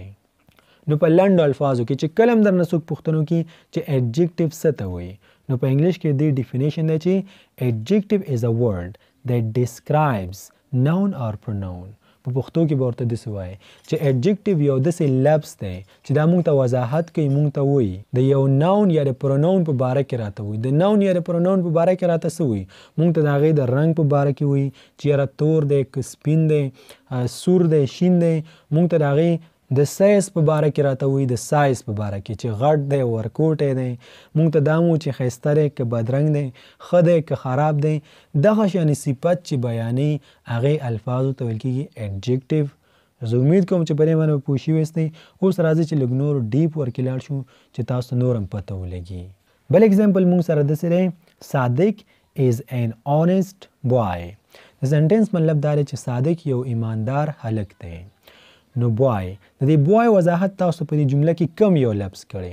د کم یو لفظ نه تاسو دا پته ولګېدله چې یاره صادق ایمانداره دی. honest، دا honest ورکې ایډجکټیو دی. ولې ایډجکټیو دی؟ ځکه چې honest وضاحت کو د بوای، او بوای یو ناون دی. که چېرته ما داسې ویلې وی صادق is a boy، صادق یو هلک دی، خو تاسو ته پته نه لګي چې بد دی، ښه دی، خراب دی. دا معلومات تاسو honest درکو، ایډجکټیو درکو. بل اگزامپل this is a video، دا یو ویډیو ده، خو تاسو ته پته لګي چې دا ښه ویډیو ده، خرابه ویډیو ده، اوږده ویډیو ده، لنډه ویډیو ده. د دې سنټنس نه تاسو ته پته نه لګي. که چېرته زه داسې ویم this is a good video، په دې کې ما ایډجکټیو استعمال کړو. اوس تاسو ته پته ولګېده چې دا یو ښه ویډیو ده. ګوډ ورکې ایډجکټیو دی. ولې؟ ځکه چې ګوډ تاسو ته وضاحت وکړو د ویډیو، او ویډیو یو ناون دی. نو که چېرته هم تاسو په فیسبوک باندې یو تصویر وګورئ، نو تاسو ورته داسې لیکئ که نه بیوټیفل پکچر. نو د دې مطلب دا شو چې ښکلی تصویر. دا پکچر دا یو نون دی. د دې وضاحت کم یو لفظ کو، کم یو لفظ درته وویل هغه بیوټیفل وکړو. نو بیوټیفل ایډجکټیو دی. تاسو داسې م وایئ نایس پکچر. نو دا نایس چې کوم دی دا د پکچر یا د فوټو وضاحت کوي. نو نایس هم یو ایډجکټیو دی. اوس زه دلته تاسو یو څو ایډجکټیو درکول غواړم چې دا ایډجکټیو زه هم استعمالوم او زه غواړم چې تاسو هم استعمال کوئ د بیوټیفل او نایس په ځای باندې. دا بیوټیفل او نایس دا هر څوک استعمالوي خو خوند نه کوي دومره. نو تاسو د یو تصویر لاندې لیکلی شئ ګورجس یعنی ګورجس پکچر یا فوټو. بریث ټیکینګ د ګورجس مطلب دی ډیر زیات ښکلی. بریث ټیکینګ د دې مطلب دی ډیر زیات ښکلی. بریث ټیکینګ فوټو. آوټسټینډینګ فوټو. نو د دې درېواړو مطلب دی ډیر زیات ښکلی. دا ایډجکټیو دی، دا بالکل تاسو استعمالولی شئ. یو څو نورو مثالونو ته هم ګورو او دې سره به ستاسو ذهن کولاو شي. که زه چېرته داسې ویم ویجټیبل، د ویجټیبل مطلب دی سبزي. نو تا ته دا پته لګي چېرې سبزي تازه ده که باسی ده، خرابه ده که څنګه ده، تا ته پته نه لګي. که ته دا معلومات کول غواړې بیا دلته ایډجکټیو استعمالوي. که زه چېرته داسې ویم فریش ویجټیبل، نو اوس د دې مطلب دا شو چې تازه سبزي. تا ته اوس پته ولګېده چې یاره سبزي ده خو تازه ده. نو فریش ایډجکټیو دی. ولې ایډجکټیو دی؟ ځکه چې فریش تا ته وضاحت وکړو د سبزۍ چې یاره سبزي دا تازه ده واخله. بلکې زه ستا مخې کې داسې ویم کری، ترکاري. کری څه ته وایي؟ ترکاري ته وایي. نو تا ته پته لګي چې یاره د ترکاري ذایقه داره ده، باسی ده که څنګه ده، تا ته پته نه لګي. ته به څه استعمال کې؟ ایډجکټیو. که زه چېرته داسې ویم ډیلیشس کری، ذایقه داره ترکاري. د ډیلیشس مطلب دی ذایقه داره. نو دا ډیلیشس چې کوم دی دا یو ایډجکټیو دی ځکه چې د ډیلیشس په وجه باندې تا ته د ترکاري پته ولګېد. کری نون دی، د دې پته تا ته د ډیلیشس په وجه باندې ولګېده، دا ورکې ایډجکټیو دی. فود یعنی خوراک. څنګه خوراک؟ ښه خوراک، بد خوراک. که زه داسې ویم سټایل فود، باسی خوراک. د سټایل مطلب دی باسی، یو څیز یو خوراک چې باسی شي، یو څو ورځې پې واوړي، یو څو شپې پې واوړي. نو دا سټایل ایډجکټیو دی ځکه چې سټایل تا ته د فود وضاحت وکړو. فود نون دی چې خوراک دی خو باسی خوراک دی. اخیری اگزامپل او بس دغه اگزامپل به هم ستاسو ډیر زیات په کار راشي. موږ سره یو جمله ده هی از ا بوای. د سنټنس مطلب دا دی چې هغه یو هلک دی. زه تا ته داسې خبره وکړم نو تا ته اوس دا پته نه لګېږي که نه چېرې هغه اوږد هلک دی، لنډی هلک دی، موټا دی که نه برابر دی، ښکلی دی، بدرنګ دی، خوش اخلاقه دی، بد اخلاقه دی. نه، تا ته دا پته نه لګي. که ته دا معلومات کول غواړې ته به ایډجکټیو استعمالوي. که چېرته زه په دې کې داسې استعمال کړم ټال. هی از ا ټال بوای. هغه یو اوږد هلک دی. د ټال مطلب دی اوږد. دا ټال وضاحت کې د بوای، بوای نون دی چې هغه یو هلک خو دی خو اوږد دی. د ټال په ځای باندې شارټ استعمال کړم نو دا هم یو صفت دی چې هغه یو هلک خو دی خو شارټ دی یعنی لنډی دی. د شارټ په ځای باندې فیټ استعمال کړم. اوس تا ته دا پته ولګېده چې هغه موټا دی. د فیټ مطلب دی موټا. هی از ا فیټ بوای. هغه یو خیټه هلک دی، موټا هلک دی. که چېرته ویم چې نه سلیم دی، بس برابر دی، بیا به د فیټ په ځای باندې سلیم استعمال کړم. نو دا ټول ایډجکټیو دی. که زه هینډسم استعمال کړم، هینډسم دا نه دی، دا دی هینډسم. دا د یو هلک دپاره استعمالیږي، د یو سړي دپاره چې ښکلی وي. نو دا هینډسم دا هم ایډجکټیو دی. ولې؟ ځکه چې دا تا ته د دې هلک وضاحت کوي چې څنګه دی. بیډ یو بد هلک دی، ښه نه دی. بیډ هم ایډجکټیو دی. ډاون ټو ارت. دلته به اوس تاسو یو بل نوی لفظ هم زده کړئ. د ډاون ټو ارت مطلب دا دی کم کس چې خوش اخلاقه وي او ځان د خلکو نه بره نه حسابوي. یو ډېر عاجز انسان ته څه ویل کېږي؟ ډاون ټو ارت. که زه داسې ویم هی از ا ډاون ټو ارت بوای. هغه یو داسې انسان دی، یو داسې هلک دی چې ځان د خلکو نه اوچت نه حسابوي. نو ټال، شارټ، فیټ، سلیم، هینډسم، بیډ، ډاون ټو ارت لکه مطلب خوش اخلاق، بد اخلاق، ښایسته، بدرنګ، غټ، ورکوټی، تور، سپین، دغه ټول الفاظ دا ایډجکټیو دی. په آسان الفاظو کې یو ځل بیا درته وایم که چېرته هم درنه څوک پوښتنه وکړي چې ایډجکټیو څه ته وایي، ستاسو جواب به دا وي چې ایډجکټیو هغه الفاظو ته ویل کېږي کوم چې موږ ته د ناون یا د پروناون وضاحت کوي. مونږ ته د ناون او د پروناون په باره کې و چې یو څیز څنګه دی بس دغه ایڈجکټیو دی سم پکې نشته. نمبر 4 ورب. اوس په څلورم نمبر باندې دلته مونږ زده کوو د ورب په باره کې چې ورب څه شی دی او د ورب کار څه دی. ورب تاسو په کوم ځای کې استعمالولی شي. د ورب قسمونه څه دي؟ ریګولر ورب، ایرریګولر ورب، دا څه ته وایي، فرست فارم، سیکنډ فارم، تھرډ فارم. دا ټولې خبرې به اوس تاسو د ورب په باره کې زده کوئ. نو په انګلیش کې د ورب ډیفینیشن، د ډیفینیشن مطلب د تعارف، هغه داسې دی. ورب اټ از ان ایکشن. تاسو ورته صرف ایکشن هم ویلی شئ. وی ورب چې کوم دی دا یو ایکشن دی. ایکشن څه ته وایي؟ کار ته وایي. یعنی ورب یو کار ته وایي په یو جمله کې. کله هم چې تاسو په یو جمله کې ورب پیدا کول غواړئ، یعنی که چېرته تاسو دا معلومول غواړئ چې په دې جمله کې ورب کم یو دی، نو ځان نه به بس داسې پوښتنه وکړئ چې په دې جمله کې کم یو کار کیږي. ستاسو مخته یو سنټنس دی، د ځان نه به څه پوښتنه کوئ چې په دې سنټنس کې کم یو کار کیږي. خوړل ورکې کیږي، سکل ورکې کیږي، کېناستل ورکې کیږي، منډه وهل ورکې کیږي او که څه شی ورکې کیږي. نو چې کله تاسو دا پته ولګېږي چې یاره په دې جمله کې خو خوړل کیږي، سکل ورکې کیږي، منډه وهل ورکې کیږي، خبرې کول ورکې کیږي، داسې ډېر زیات کارونه دي، نو بس دغه چې کوم دی دا یو ورب دی، یو ایکشن دی. فار ایگزامپل اوس دلته زه تاسو یو پریکټیکل ایگزامپل درکوم، یو داسې مثال درکوم چې هغې سره به تاسو پخپله پوه شئ. فار ایگزامپل اوس ته لګیای او اوبه څکي، ګلاس در سره په لاس کې یا جام په لاس کې او لګیای اوبه څکي. تاسې په خپل ذهن کې یو داسې تصویر جوړ کړه. نو ګوره یو تی د اوبه څوک څکي؟ د اوبه ته څکي.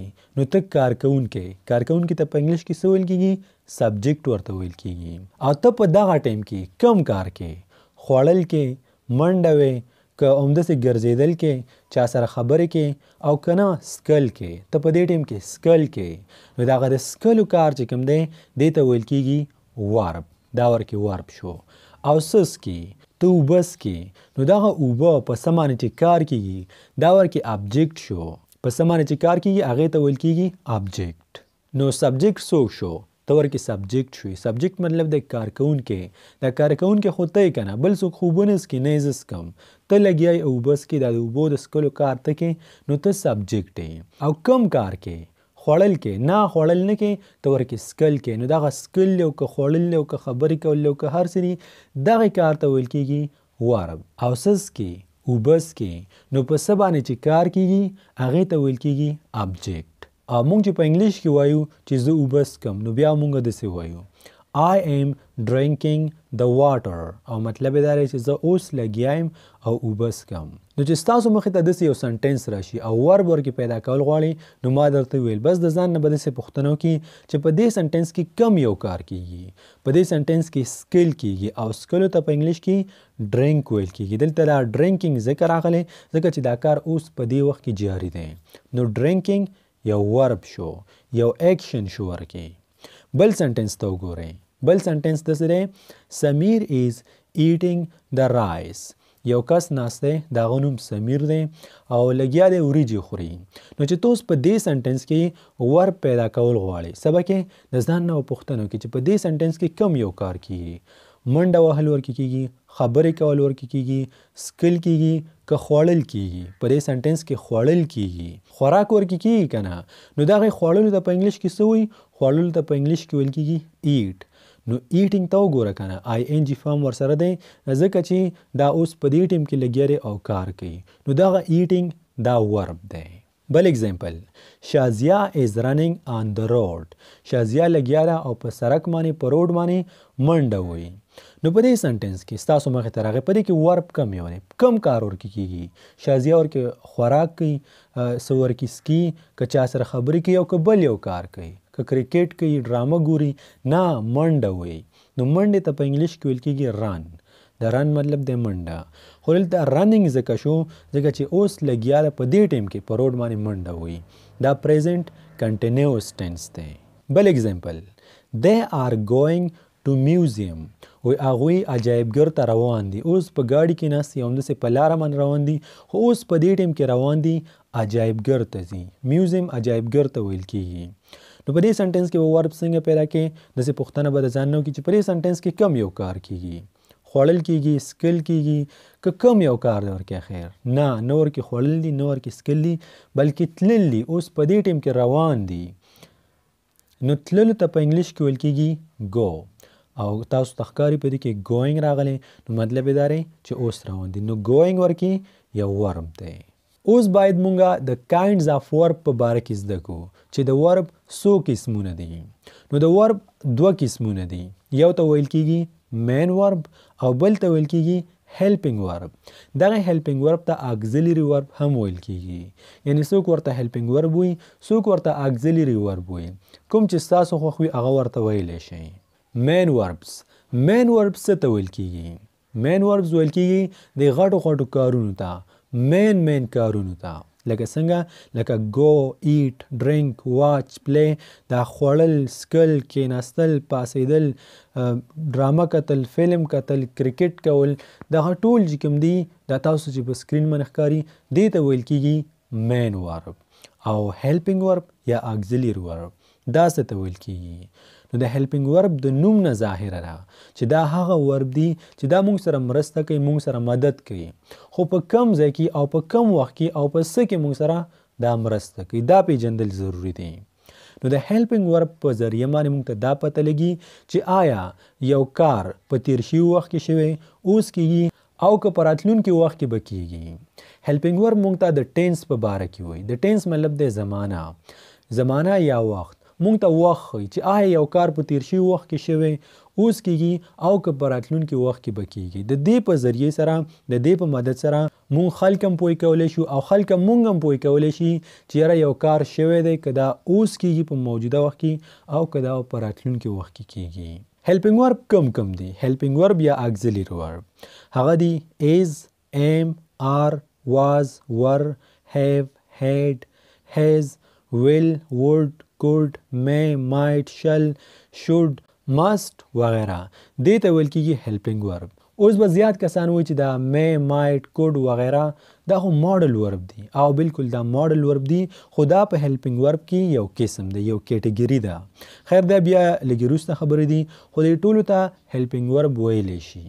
یو وړه شانتې خلاصه درته وایم او د هغې نه بعد به موږ د دې اګزامپل ته ګورو او همدغه شان بیا به د ریګولر ورب او ایرریګولر ورب او داسې نور څه به زده کوو.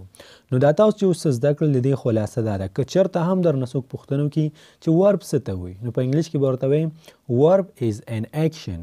ورب یو اکشن دی. د اکشن مطلب دی یو کار، یعنی په یو جمله کې چې کم کار کېږي دا ورب دی. د ورب څو قسمونه دي؟ د ورب دوه قسمونه دي، یو د مین ورب یو د helping verb. helping verb ته auxiliary verb هم ویل کېږي. مین ورب کم ته ویل کېږي؟ مین ورب د غټو کارونو ته ویل کېږي، په جمله کې یو غټ کار یو مین کار چې ورکې کېږي لکه go eat drink watch وغیره. helping verb څه ته وایي؟ د helping verb د نوم نه ظاهره ده چې دا موږ سره مرسته کوي، موږ سره مدد کوي د ټینس په پیژندلو کې، د زمانې او د وخت په پیژندلو کې چې یو کار شوی دی اوس کېږي او که نه دا کار به کېږي. د helping verb په ذریعه سره د helping verb په مدد سره موږ ته دا پته لګي. لکه فار ایگزامپل they are playing cricket. هغوی لګیا دي او کرکټ کوي. اوس لګیا دي او کرکټ کوي. په دې سنټنس کې ورب کم یو دی، کم یو کار دی ورکې. هغوی خوراک کوي، هغوی سسکي، هغوی منډه وي، نه هغوی کرکټ کوي. نو کرکټ کولو دپاره موږ استعمالو پلی. نو تاسو ته پلینګ ښکاري. نو دا پلینګ چې کوم دی دا ورکې مین ورب دی او په دې کې اوس helping verb کم یو دی؟ helping verb ورکې آر دی. د helping verb په واجمانه د helping verb په ذریعه سره موږ ته دا پته ولګېده، موږ دا معلومات ترلاسه کړل چې هغوی اوس په همدغه ټیم کې په ګراوند کې لګیا دي او کرکټ کوي. نو آر ورکې helping verb دی او پلینګ ورکې مین ورب دی. بل اگزامپل I was going to mosque.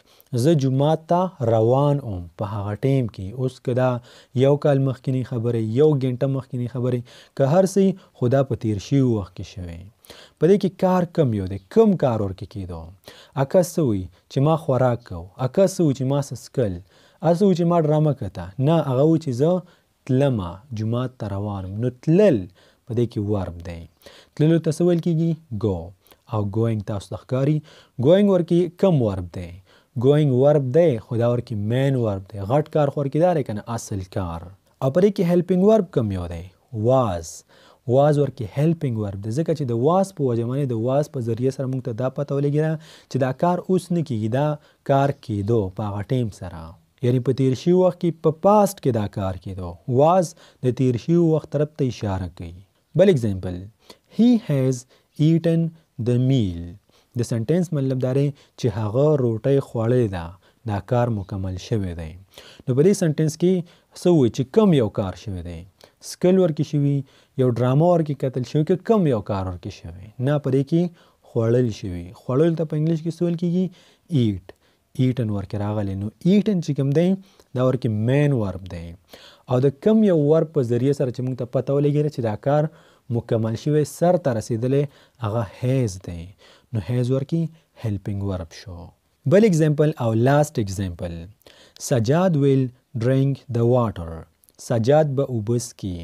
نو په دې سنټنس کې کم یو کار شوی؟ د څښلو کار شوی. څښلو ته ویل کېږي ډرینک. او سنټنس مطلب دا دی چې سجاد به اوبه څښي، ګینټه بعد، سبا، بل سبا، چې هر څه دي خو دا کار به په راتلونکي وخت کې کېږي.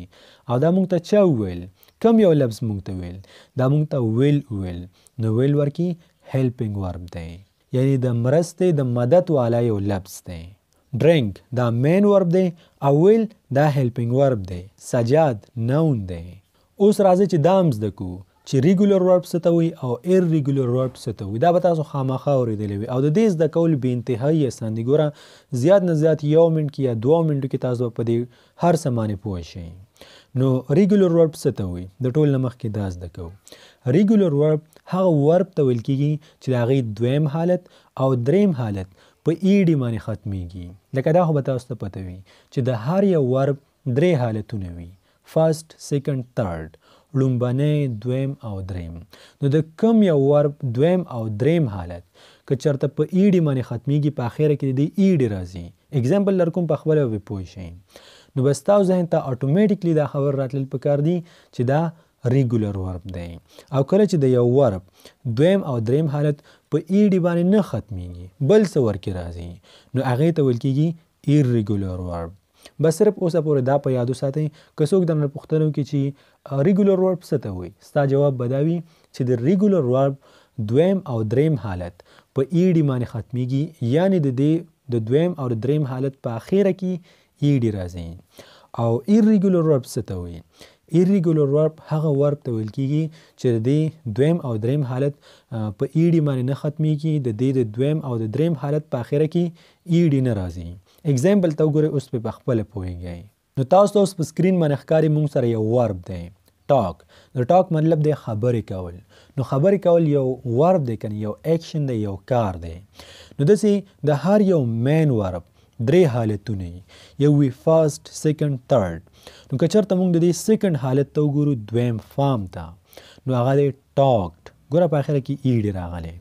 او د دې تھرډ فارم سره ټاکډ، همدغه سیکنډ فارم یې تھرډ فارم هم دی. ټاک، ټاکډ، ټاکډ. نو ګوره د دې د دویم او د دریم په حالت په اخره کې ایډي راغلی. نو موږ ته دا پته لګي او موږ ویلی شو چې دا کم یو ورب دی؟ دا ریګولر ورب دی. بل یو ورب موږ سره دی کمپلیټ. د کمپلیټ مطلب دی مکملېدل، یو څه شی مکملول، پوره کول.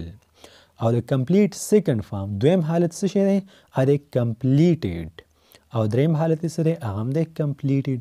نو ګوره کمپلیټ، کمپلیټډ، کمپلیټډ. نو د دې د دویم او د دریم حالت په اخره کې څه شی راغلی؟ ایډي. دا هم ریګولر ورب دی. بل ورب موږ سره دی واچ. د واچ مطلب دی کتل، ډرامه کتل، فلم کتل، کرکټ کتل. او د دې سیکنډ فارم دویم حالت څه شی دی؟ هغه دی واچډ. دریم حالت یې څه شی دی؟ هغه دی واچډ. نو ګوره واچډ، واچډ، واچډ. نو د دې هم د دویم او د دریم حالت په اخره کې ایډي راغلی. نو موږ ته دا پته لګي چې دا ریګولر ورب دی. که چېرته موږ همدغه شانتې یو بل ورب ته وګورو، یو بل کار ته وګورو، ګو. د ګو مطلب دی تلل. نو تلل یو کار دی که نه، یو مین کار دی، یو مین ورب دی. نو د دې سیکنډ فارم څه دی؟ هغه دی وینټ. تھرډ فارم یې څه دی؟ هغه دی ګون. نو تاسو وګورئ په دې کې څومره فرق دی. ګو، وینټ، ګان یو د بل نه بدل دی. او د دې د دویم او د دریم حالت په اخره کې ایډي نه ده راغلی. نو موږ به څه وایو چې دا کم یو ورب دی؟ ریګولر که ایرریګولر؟ دا ایرریګولر دی، ځکه چې د دې د دویم او د دریم حالت په اخره کې ایډي نه ده راغلی، موږ ته نه ښکاري. بل ورب موږ سره دی ټیک. د ټیک مطلب د سکل. خیر دا په مختلف ځایونو کې مختلف مینینګ ورکوي. अब موږ بیا زده کوو. د ټیک سیکنډ فارم څه شی دی یعنی دویم حالت یې سره هغه دی ټوک او دریم حالت ټیکن. نو ګوره کنه ټیک ټوک ټیکن بیخي بدل دی یو بل نه. درې دویم حالت ته وګوره ایډي ورکې نشته. دریم حالت ته وګوره ایډي ورکې نشته. نو موږ ته دا پته لګي چې دا irregular ورب دی ځکه چې د دویم او د دریم حالت په اخره کې دی ایډي نه ده راغلی. بل ورب دی ډرینک. د ډرینک مطلب دی سکل اوبه سکل شربت سکل. د ډرینک دویم حالت دی یعنی دویم شکل دی ډرینک او دریم حالت دی ډرنک. نو د دې هم د دویم او د دریم حالت په اخره کې ایډي نه ده راغلی نو دا irregular ورب دی. خلاصه ورب څه ته وایي؟ ورب یو کار ته وایي. په یو جمله کې چې یو کار کیږي هغه ورب دی. د ورب څو قسمونه دي؟ دوه، مین ورب او هیلپینګ ورب. هیلپینګ ورب ته اگزیلری ورب هم ویل کیږي. بیا د مین ورب دوه قسمونه دي، یو دی ریګولر یو دی ایرریګولر. ریګولر څه ته وایي؟ ریګولر هغه وربس ته ویل کیږي چې د هغې د دویم او د دریم حالت په اخره کې ایډي راځي یعنی دویم او دریم حالت په ایډي باندې ختمیږي. ایرریګولر څه ته وایي؟ ایرریګولر هغه ورب ته ویل کیږي چې د هغې دویم او دریم حالت په اخره کې ایډي نه راځي. بس دغه ریګولر او ایرریګولر ورب دي. اوس به د زیاتو کسانو په ذهن کې دا پوښتنه خامخا را پیدا شوې وي چې د فرست فارم نه دا سیکنډ فارم او تھرډ فارم دا ولې جوړیږي یعنی دا ورب ولې بدلیږي را بدلیږي. دې ته آخر ضرورت څه دی؟ دې ته ضرورت ځکه دی ځکه که چېرته دا بدل را بدل نشي نو بیا موږ ته هیڅ پته نه لګیږي چېرې یو کار په تیر شوي وخت کې شوی په پاست کې شوی که اوس په موجوده وخت کې کیږي او که په راتلونکي وخت کې به کیږي. دا موږ ته د ټینس په باره کې وایي. که دا بدل را بدل نشي موږ ته د ټینس په باره کې هیڅ پته نه لګي. نه به موږ د خلکو په خبرو باندې پوهیږو او نه به خلک زموږ په خبرو باندې پوهیږي. او زیات کسان به دا وایي چې دا موږ څنګه پیژنو چې دا د فرست فارم دی سیکنډ فارم دی او که تھرډ فارم دی. نو تاسو چې کله دا ویډیو وکته د دې ویډیو د کتل نه بعد د انګلیش په ټینسز باندې موږ ویډیو جوړه کړې ده چې په هغه کې به تاسو 12 ټینسونه په پښتو کې په هماغه یو ویډیو کې زده کوئ. تاسو ته به ډېر زیات معلومات حاصل شي او د انګلیش په ټینسز باندې به تاسو ته پوره پکړ حاصل شي او تاسو ته پته ولګي چې یاره فرست فارم سیکنډ فارم او تھرډ فارم دا په کوم ځای کې استعمالیږي. ډېرو زیاتو خلکو ته فایده واخیستله او تاسو هم ته فایده واخلئ. د هغه ویډیو لینک به زه تاسو ته لاندې په ډسکرپشن کې د ډسکرپشن مطلب دی د دې ویډیو نه لاندې چې کوم ځای دی په هغې کې به هم تاسو ته میلاو شي او په لومبي کمنټ کې به هم انشاءالله تاسو ته میلاو شي. نمبر 5 په 5م نمبر باندې اوس موږ سره دی ایډورب. ایډورب څه ته وایي؟ د دې څه کار دی؟ دا تاسو په کوم ځای کې استعمالولی شي او دا به تاسو پیژنئ څنګه؟ نو په انګلیش کې د دې ډیفینیشن د دې تعارف داسې دی. Adverb is a word that describes a verb, an adjective or another adverb. سیم مطلب دی.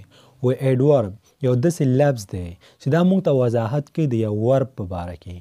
د ورب د یو کار وضاحت موږ ته کوي چې یاره یو کار څنګه کیږي، ښه کیږي، خراب کیږي، تیز کیږي، په کلاره کیږي، څنګه کیږي. an adjective او د یو adjective وضاحت هم موږ ته کوي او د یو ایډورب وضاحت هم موږ ته کوي. یعنی ایډورب د خپل ځان وضاحت په خپله هم کوي. خیر بس په دې ډیفینیشن باندې صرف ځان پوه کوي. په اگزامپل کې به تاسو په خپله پوهیږئ او دا خبر ځان سره په ذهن کې ونیسئ چې ایډورب او ایډجکټیو دا دواړه خپلو کې رونه دي خو کار یې یو شانته نه دی. د هغې کار بدل دی او د دې کار بدل دی او دا هم درته وایم چې په ایډورب او په ایډجکټیو کې څه فرق دی. اوس به تاسو ډېر ښه پوه شئ. فار ایگزامپل ستاسو مخې ته یو سنټنس راغی He is running. مطلب یې دا چې هغه منډه وي. اوس لګیا دی په سړک باندې یا همداسې په لاره کې منډه وي، لګیا دی په منډو دی. نو صحیح دی تاسو خو پته ولګېږي چې یو کس دی او منډه وي. خو آیا په دې سنټنس کې د دې سنټنس نه تاسو ته دا پته لګي چې هغه په تیزه منډه وي، په سلو منډه وي، ناراسته منډه وي که اخر څنګه منډه وي؟ نه تاسو دا پته نه لګي. که چېرته تاسو غواړئ چې تاسو دا پته ولګي تاسو دا معلومه شي چې آیا هغه تیزه منډه وي که سلو منډه وي. د دې کار په باره کې تاسو پته ولګي چې هغه منډه وي. دا منډه وهل یو کار دی خو دا کار په کومه طریقه کوي، څنګه یې کوي. نو په دغه ځای کې بیا تاسو ته ضرورت وي د ایډورب. نو که زه چېرته داسې ویم he is running fast نو اوس تا ته پته ولګېده چې هغه منډه وي خو تیزه منډه وي. په دې سنټنس کې ورب کم یو دی، کار ورکې کم یو دی. کار ورکې منډه وهل دی اصل کار خو ورکې دا دی که نه دا ورکې مین ورب دی. نو د دغې منډې وهلو د رننګ یعنی د دې ورب وضاحت تاسو ته چا وکړو درته فاسټ وکړو. فاسټ درته ویل چې هغه منډه وي فاسټ منډه وي تیزه منډه وي. نو دا فاسټ ورکې ایډورب دی. که زه چېرته داسې ویم هی از رننګ سلو نو دا سلو هم ایډورب دی ځکه چې سلو هم د همدغه رننګ د دغې ورب وضاحت تاسو ته کوي نو دې ته ویل کېږي ایډورب. بل اگزامپل ته وګورئ. که زه چېرته تا ته داسې ویم آی ایټ سوپ نو صحیح دی تا ته خو دا پته ولګېږي د سنټینس مطلب دا دی چې زه سوپ خورم. سوپ زما بد نه راځي زه سوپ خورم د سنټینس مطلب دا دی. خو د دې سنټینس نه تا ته دا معلومیږي تا ته دا پته لګي چې زه روزانه سوپ خورم زه کله کله سوپ خورم زه سهار کې خورم ماښام خورم تا ته دا پته لګي تا ته هیڅ پته نه لګي. که ته چېرته غواړې چې تا ته دا معلومه شي چېرې زه کله سوپ خورم په کم ټایم کې خورم بیا به ته ایډورب استعمالوې د ایډورب نه به کار اخلې. که زه چېرته داسې ویم آی سم ټایم ایټ سوپ زه کله سوپ خورم د سم ټایم مطلب دی کله کله. نو په دې سنټینس کې ورب کم یو دی ورب ورکې دی ایټ مطلب دی خوړل ورکې یو کار دی که دا ورکې مین ورب دی. او د دې ایټ وضاحت تاسو ته چا وکړو د دې خوراک وضاحت تاسو ته چا وکړو دا تاسو ته سم ټایم وکړو. سم ټایم درته ویل چې دا خوراک کېږي د سوپ خوراک خو کله کېږي نو سم ټایم ورکې ایډجیکټیو دی. بل اگزامپل شي ګوز ټو سکول د سنټینس مطلب دا دی چې هغه سکول ته ځي. خو ګوره موږ ته دا پته نه لګي چې هغه کله سکول ته ځي. په هفته کې یو ورځ ځي روزانه سکول ته ځي په میاشت کې یو ځل ځي که نه په مازدیګر کې ځي. دا پته موږ ته لګي دا پته موږ ته نه لګي ځکه چې په دې سنټینس کې ایډجیکټیو نشته. که موږ غواړو چې موږ ته دا پته ولګېږي نو بیا موږ په دې سنټینس کې استعمالو ایډجیکټیو به نه استعمالو موږ به ایډورب استعمالو. نو که چېرته سنټینس داسې راشي شي ګوز ټو سکول ایوری ډے نو اوس تاسو را پته ولګېږي چې هغه سکول ته هره ورځ ځي. د ایوری ډے مطلب دی هره ورځ. لاول خو تاسو ته پته وه چې سکول ته ځي خو دا پته درته نه وه چې کله سکول ته ځي. اوس تاسو ته پته ولګېږي چې هره ورځ سکول ته ځي. نو ګو ورکې یو ورب دی د ګو مطلب دی تلل. د دغې ګو وضاحت تاسو ته چا وکړو هلته ایوری ډے وکړو. بل اگزامپل I have a car مطلب دا دی چې زه یو موټر لرم ما سره یو موټر دی. او دا یو داسې اگزامپل دی یو داسې مثال دی چې د دې نه به تاسو په خپله واضحه شي په خپله ورته معلومه شي چې څنګه یو ایډورب د ایډجیکټیو وضاحت کوي او په ایډورب او په ایډجیکټیو کې اخر څه فرق دی. نو د سنټینس نه خو تاسو ته دا معلومیږي چې زه یو موټر لرم ما سره موټر شته. خو آیا تاسو ته دا پته لګي چې ما سره څنګه موټر دی زوړ دی نوی دی ښایسته دی بدرنګ دی تور دی سپین دی نه د دې پته تاسو ته نه لګي. که چېرته تاسو د دې معلومول غواړئ بیا به تاسو په دې سنټینس کې په دې جمله کې به ایډجیکټیو استعمالوئ ځکه چې ایډجیکټیو د ناون او د پروناون وضاحت کوي. ایډجیکټیو څه کوي صرف د ناون او د پروناون وضاحت کوي. کار یو ناون دی که نه چې د دې وضاحت ته کول غواړي چې تور دی سپین دی غټ دی ورکوټی ښایسته بدرنګ ته به ایډجیکټیو استعمالوئ. نو زه به په دې کې ایډجیکټیو استعمال کوم. که چېرته ښکلی موټر وي را سره ګاډی زه به وایم بیوټیفل. که بدرنګ وي زوړ وي زه به وایم اولډ. خو خیر هسې به زه وایم بیوټیفل. ما سره ګاډی نشته. I have a beautiful car ما سره یو ښکلی موټر دی. نو د دې کار وضاحت تاسو په دې جمله کې کم یو لفظ وکړو هیو وکړو که ای وکړو که بیوټیفل وکړو. بیوټیفل درته وکړو که نه بیوټیفل تاسو ته دا ویل چې دا موټر دا ګاډی ښکلی دی. نو بیوټیفل ایډجیکټیو دی ځکه چې بیوټیفل تاسو ته د کار وضاحت وکړو د موټر. صحیح دی تاسو ته خو دا پته ولګي چې ما سره موټر هم دی او ښکلی هم دی. خو آیا تاسو ته دا پته لګي چې ما سره چې موټر دی دا لږ ښکلی دی او که ډېر ښکلی دی؟ تاسو ته دا پته نه لګي. کله چې ته داسې معلومات کول غواړې چې یاره ښکلی دی بدرنګ دی یا زوړ دی لږ زوړ دی که ډېر زوړ دی ښکلی دی نو لږ ښکلی دی که ډېر ښکلی دی غټ دی لږ غټ دی که ډېر غټ دی ورکوټی دی لږ ورکوټی دی او که ډېر ورکوټی دی. چې ته کله داسې معلومات کول غواړې بیا به ته په همدې جمله کې ایډورب هم استعمالوې لکه څنګه زه بیا داسې وایم I have a really beautiful car. نو ګوره دا ریلی چې کوم دی دا ایډورب دی. ایډورب ولې دی ځکه چې د ریلی په وجه د ریلی مطلب دی ډیر زیات یعنی په حقیقت کې ډیر زیات. د ریلی په وجه باندې تاسو ته پته ولګي چې بیوټیفل خو دی ښکلی دی خو ډیر زیات ښکلی دی. صحیح ده نو دا ورکې ایډورب شو. او ایډورب تاسو وضاحت کو د ایډجیکټیو تاسو وضاحت کو د ناون. نو په لنډو الفاظو کې که چېرته هم درنه څوک پوښتنه وکړي چې ایډجکټیو څه ته وایي ستاسو جواب به دا وي چې ایډجکټیو هغه الفاظو ته ویل کېږي چې دا موږ ته د نون یا د پرونون وضاحت کوي چې یاره یو څیز ښکلی دی بدرنګ دی زوړ دی نوی دی غټ دی ورکوټی دی څنګه رنګ دی تور دی سپین دی داسې وضاحت موږ ته ایډجکټیو کوي او بیا چې څوک پوښتنه وکړي چې ایډورب څه ته وایي ستاسو جواب به دا وي چې ایډورب موږ ته وضاحت کوي د یو ورب د ورب مطلب دی کار چې یاره یو کار څنګه کیږي سلو کیږي تیز کیږي زر کیږي ډیر وخلي په ښایسته طریقې سره کیږي د ورب وضاحت موږ ته ایډورب کوي ایډورب موږ ته د ایډجکټیو وضاحت هم کوي او همدغه ایډورب موږ ته د ایډورب وضاحت هم کوي ستاسو جواب به دا وي بیا که درنه څوک پوښتنه وکړي چې ښه په ایډورب او په ایډجکټیو کې فرق څه دی ته ماته دا ووایه بس صرف دومره ورته وایه چې ایډجکټیو د نون او د پرونون وضاحت کوي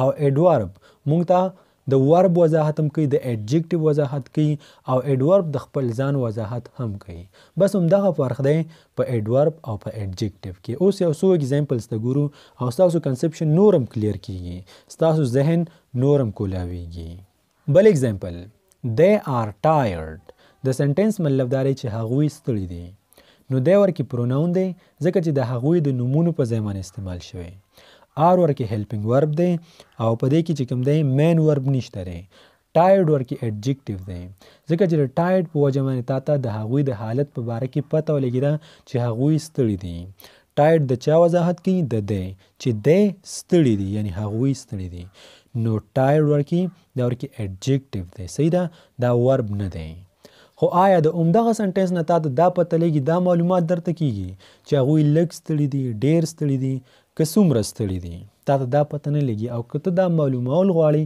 چېرې تا ته پته ولګي چې هغوی لږ ستړي دي او که ډېر ستړي دي بیا به ته په دې ټایم کې استعمالوې ایډورب که زه چېرته داسې ویم they are very tired نو بالکل تا ته معلومه شو تا ته پته ولګېده چې هغوی ډېر زیات ستړي دي نو ویری تا ته وضاحت وکړو د ټایرډ ځکه تا ته خو مخکې پته وه چې ټایرډ دي یعنی ستړي دي خو تا ته دا پته نه وه چې یاره لږ ستړي دي که ډېر ستړي دي او دا وضاحت تا ته چا وکړو دا خبر تا ته چا راوړو دا تا ته ویری راوړو نو ویری په دې ټایم کې دلته ایډورب دی او تا ته د ایډجکټیو وضاحت وکړو نو زه امید کوم چې تاسو معلومه شوي وي چې یاره ایډورب څنګه د ورب وضاحت کوي او همدغه ایډورب څنګه د ایډجکټیو وضاحت کوي بل اگزامپل I will come د سنټنس مطلب دا دی چې زه به درځم خو آیا تا ته دا پته لګي چې را زه به کله درځم سبا به درځم بله ورځ به درځم ګینټه بعد به درځم تا ته دا پته لګي نه تا ته دا پته نه لګي او که ته غواړې چې تا ته دا معلومه شي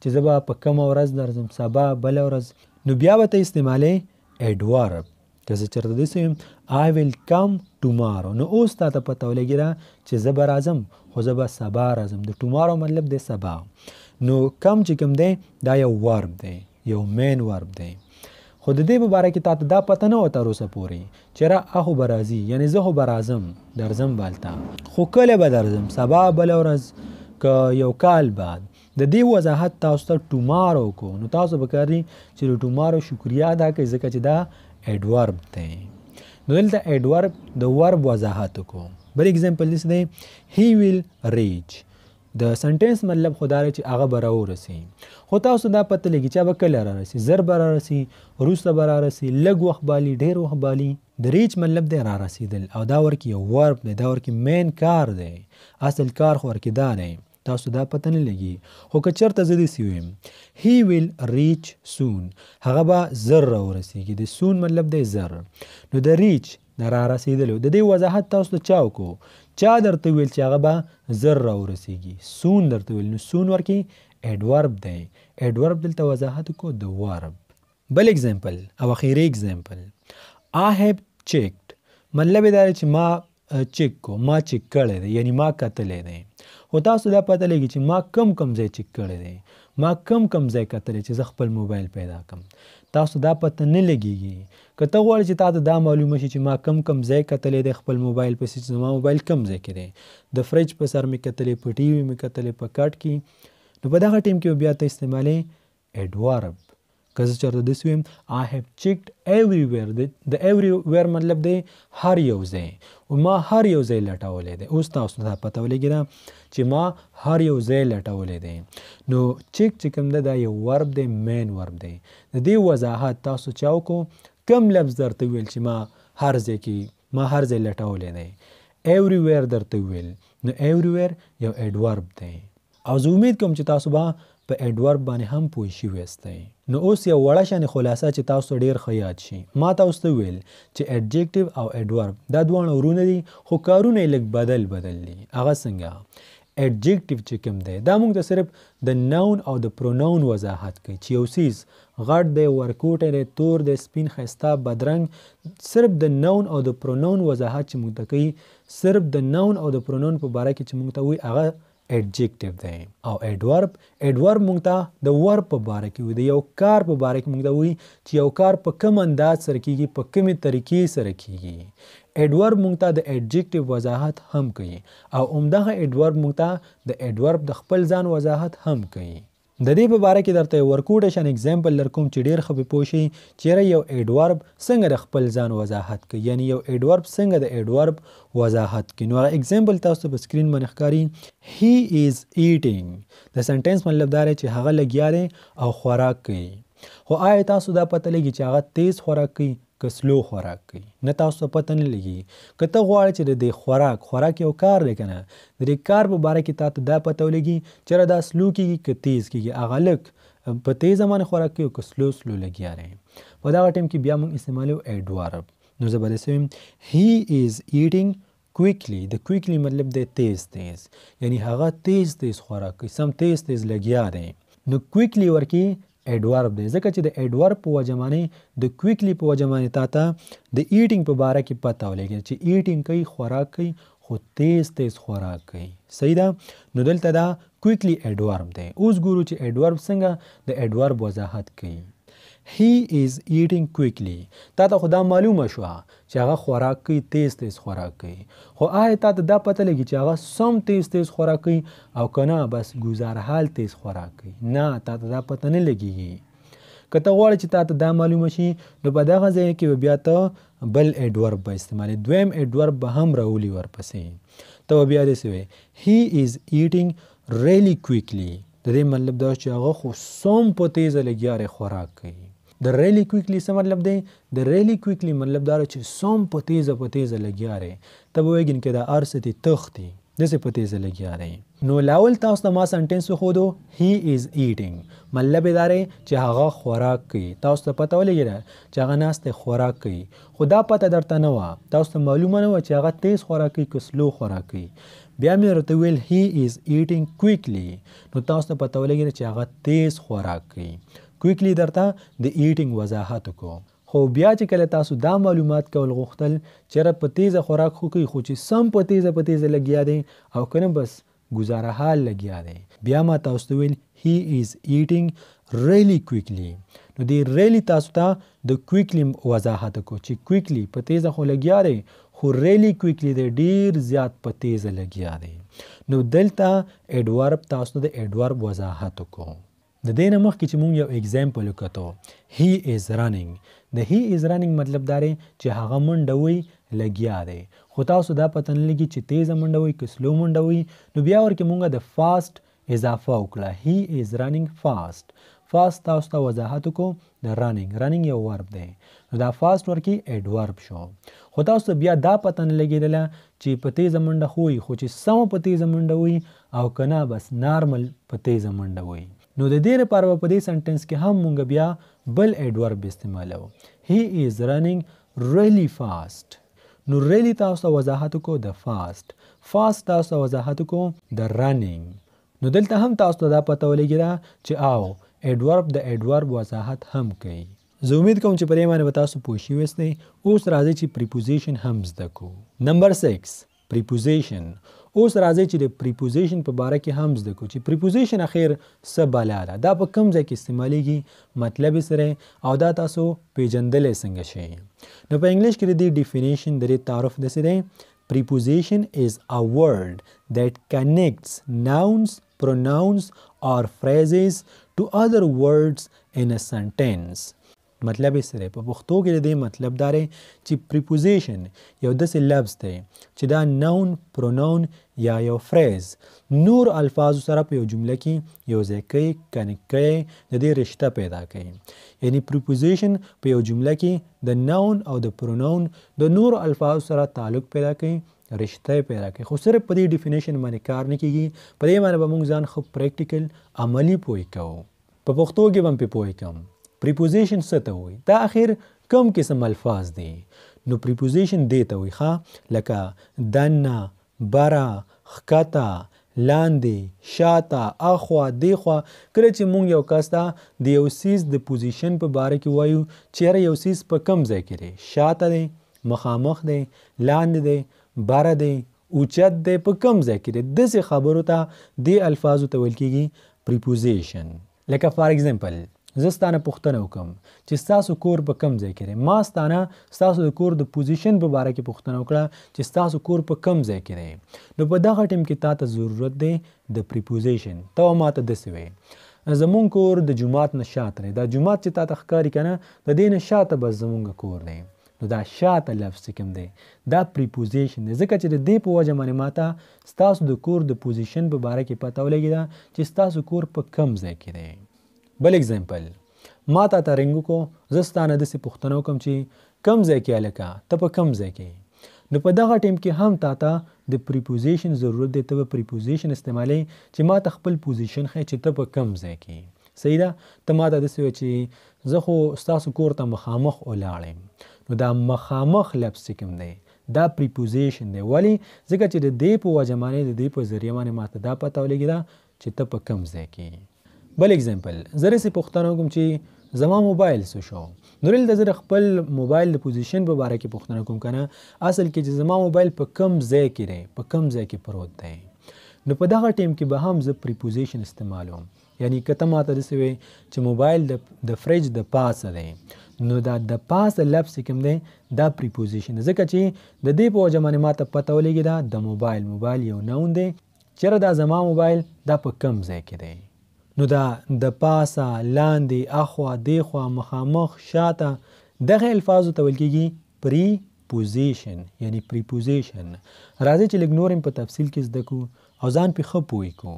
تاسو ته اوس په سکرین باندې یو څو پریپوزیشن هم ښکاري چې هغه دی ان، د ان مطلب دی دننه، بل دی آن، د آن مطلب دی د پاسه، بل دی انډر، د انډر مطلب دی لاندې، د یو څیز لاندې، بل دی بیهایند، د بیهایند مطلب دی شاته، بل دی ان فرنٹ آف، د ان فرنٹ آف مطلب دی مخامخ.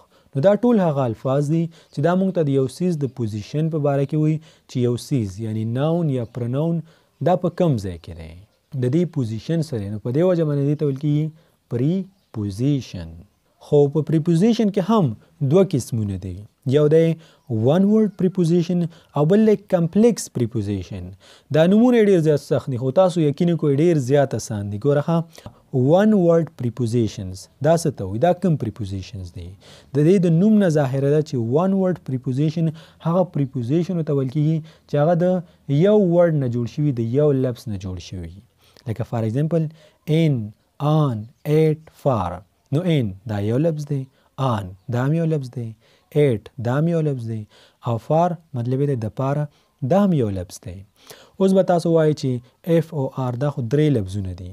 نه دا درې لفظونه نه دي، په دې کې درې لیټر حروف ورکې درې دي خو لفظ یو دی. په دې باندې کنفیوز کېږئ مه.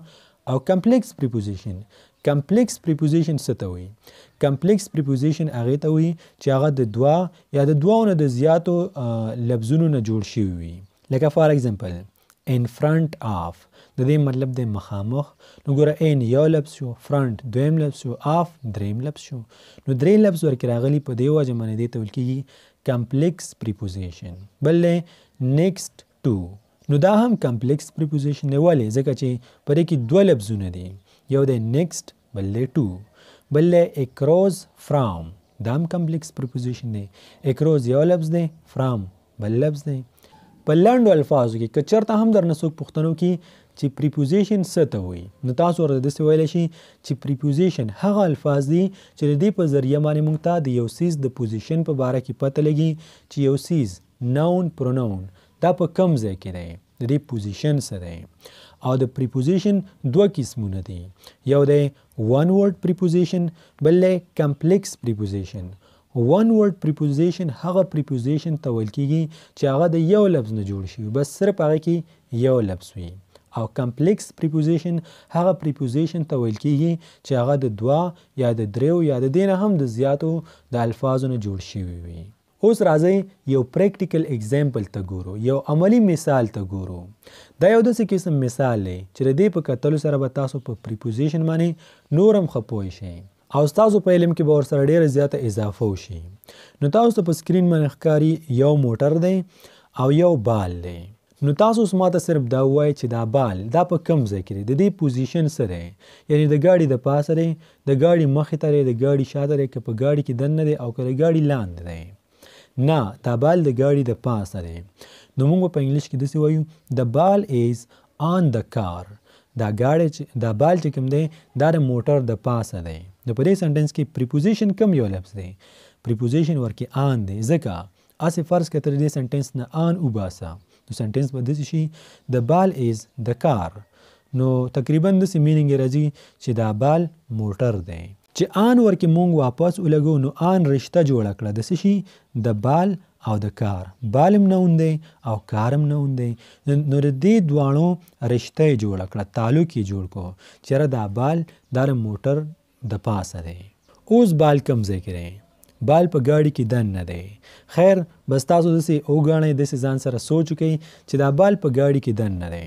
نو بیا موږ د آن په ځای باندې ان استعمالوو د بال ایز ان د کار نو دا ان هم پریپوزیشن دی ځکه چې ان موږ ته پوزیشن وښودو د بال که چېرته د ګاډي لاندې بال وغورځېږي بیا موږ داسې وایو د بال ایز انډر د کار دا بال چې کوم دی د ګاډي لاندې دی د انډر مطلب دی لاندې که چېرته د ګاډي په مخه کې وي ګاډي ته مخامخ وي بیا موږ وایو د بال سوري دا بال نه دی دا به وایي بال د بال ایز ان فرنٹ آف د کار د ان فرنٹ آف مطلب دی مخامخ و دا بال چې کوم دی دا د موټر د ګاډي مخامخ دی ګاډي ته مخامخ دی نو دا ان فرنٹ آف دا پریپوزیشن دی که چېرته د ګاډي د موټر شاته شي دا بال بیا موږ وایو د بال ایز بیهایند د کار بال چې کوم دی د موټر شاته دی نو دا آن ان انډر ان فرنٹ آف بیهایند وغیره دا پریپوزیشن دی ځکه چې دا موږ ته پوزیشن ښایي موږ ته وایي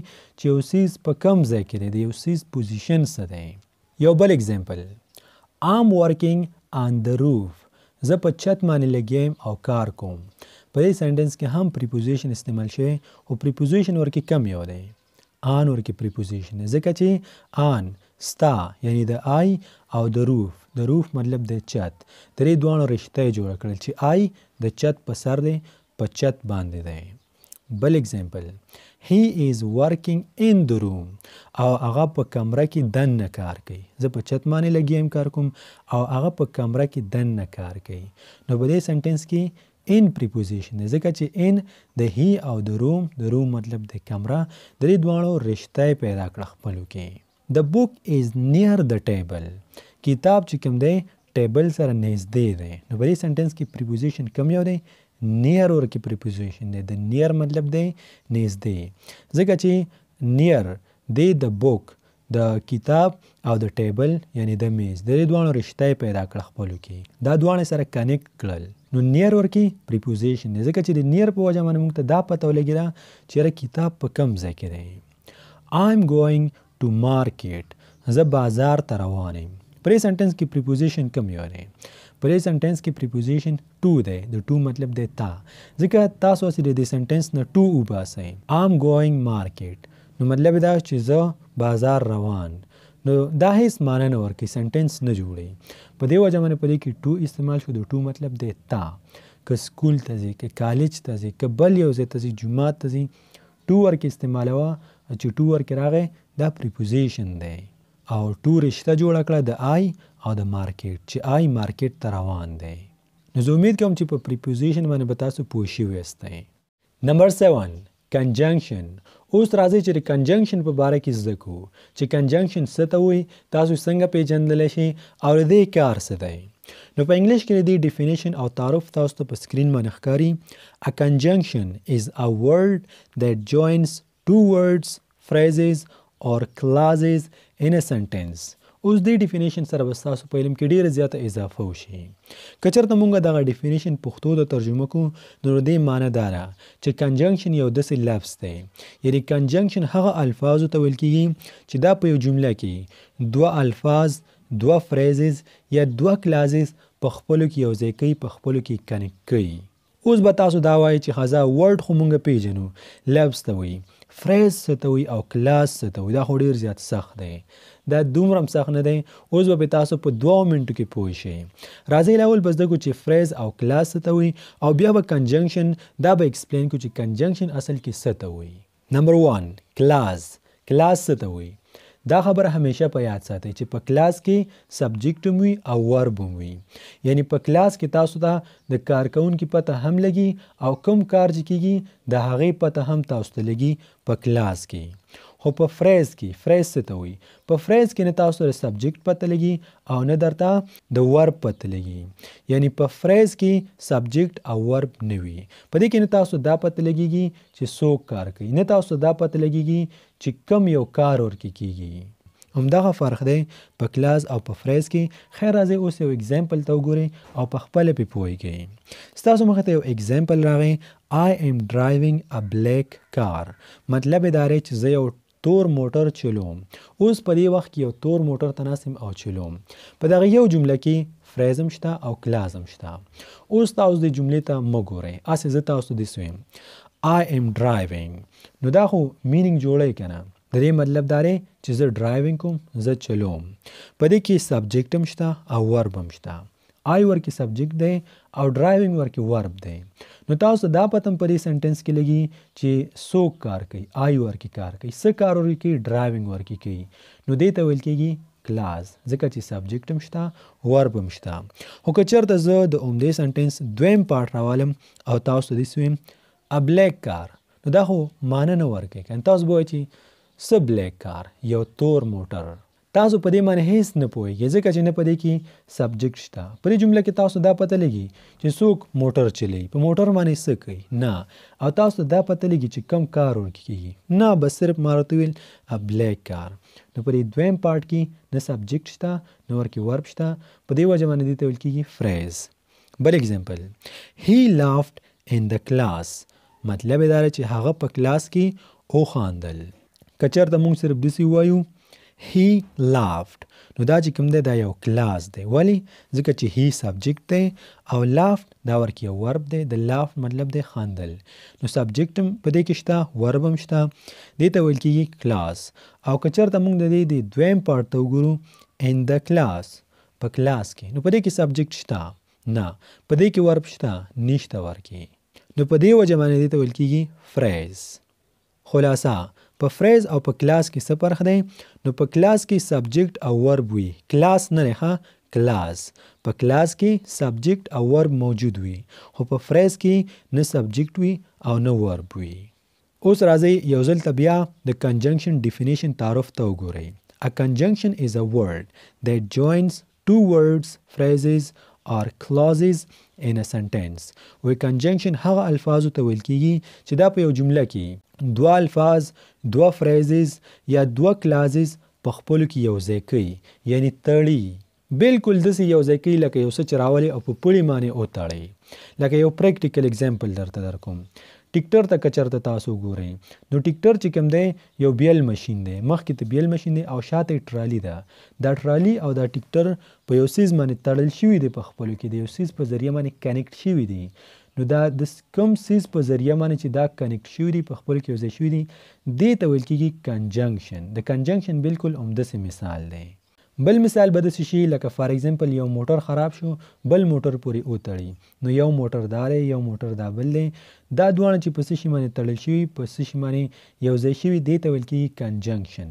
آیا ته کنجنکشن نه ویل کېږي، لکه کنجنکشن هم همداسې کار کوي، دوه الفاظ رالی په خپلو کې تړي، یا دوه فریزز رالی په خپلو کې تړي، یا دوه کلازز رالی په خپلو کې تړي. اوس راځئ اگزامپل ته وګورئ او تاسو به پرې پوه شئ. فار ایگزامپل، I eat chips and burger every evening مطلب دا دی چې هر ماښام زه چپس او برګر خورم. نو تاسو اوس دې سنټنس ته لږ فکر وکړئ. I eat chips دا یو کلاس دی ځکه په دې کې سبجیکټ هم شته او ورب هم شته.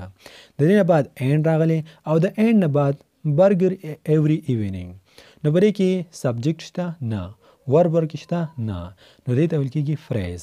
یو کلاس دی یو فریز دی، د دې دواړو په درمیان کې په منځ کې کنجنکشن راغلی دی، اینډ راغلی. د اینډ په ذریعه باندې دا دواړه تړل شوي دي او په دې وجه باندې دا صحیح مینینګ ورکوي. د اینډ مطلب دی او دا اینډ یو ډیر زیات عام کنجنکشن دی، دا ډیر زیات استعمالیږي. I eat chips زه چپس خورم اینډ او برګر every evening. نو یو جمله د بلې جملې سره تړلې ده. بل اگزامپل I will eat chips or I will eat burger. مطلب دا دی چې زه به چپس اخورم یا زه به برګر اخورم. نو I will eat chips دا یو ځان له جمله ده او یو کلاس هم دی ځکه چې سبجیکټ هم ورکې شته، ورب هم ورکې شته. او دی بل سیټ ته چې دا بل جمله ده I will eat burger دا هم یو مکمل جمله ده، دې ته هم کلاس ویلی شي ځکه چې په دې کې هم سبجیکټ هم شته او ابجیکټ هم ورکې شته. خو دا دواړه جملې چې کوم دي رایوځای شوي دي، کم یو لفظ رایوځای کړي دي هغې ته کنجنکشن ویل کېږي. آر د آر مطلب دی یا، وایي زه به چپس وخورم او یا به زه برګر وخورم، څه پته مې نه لګېږي.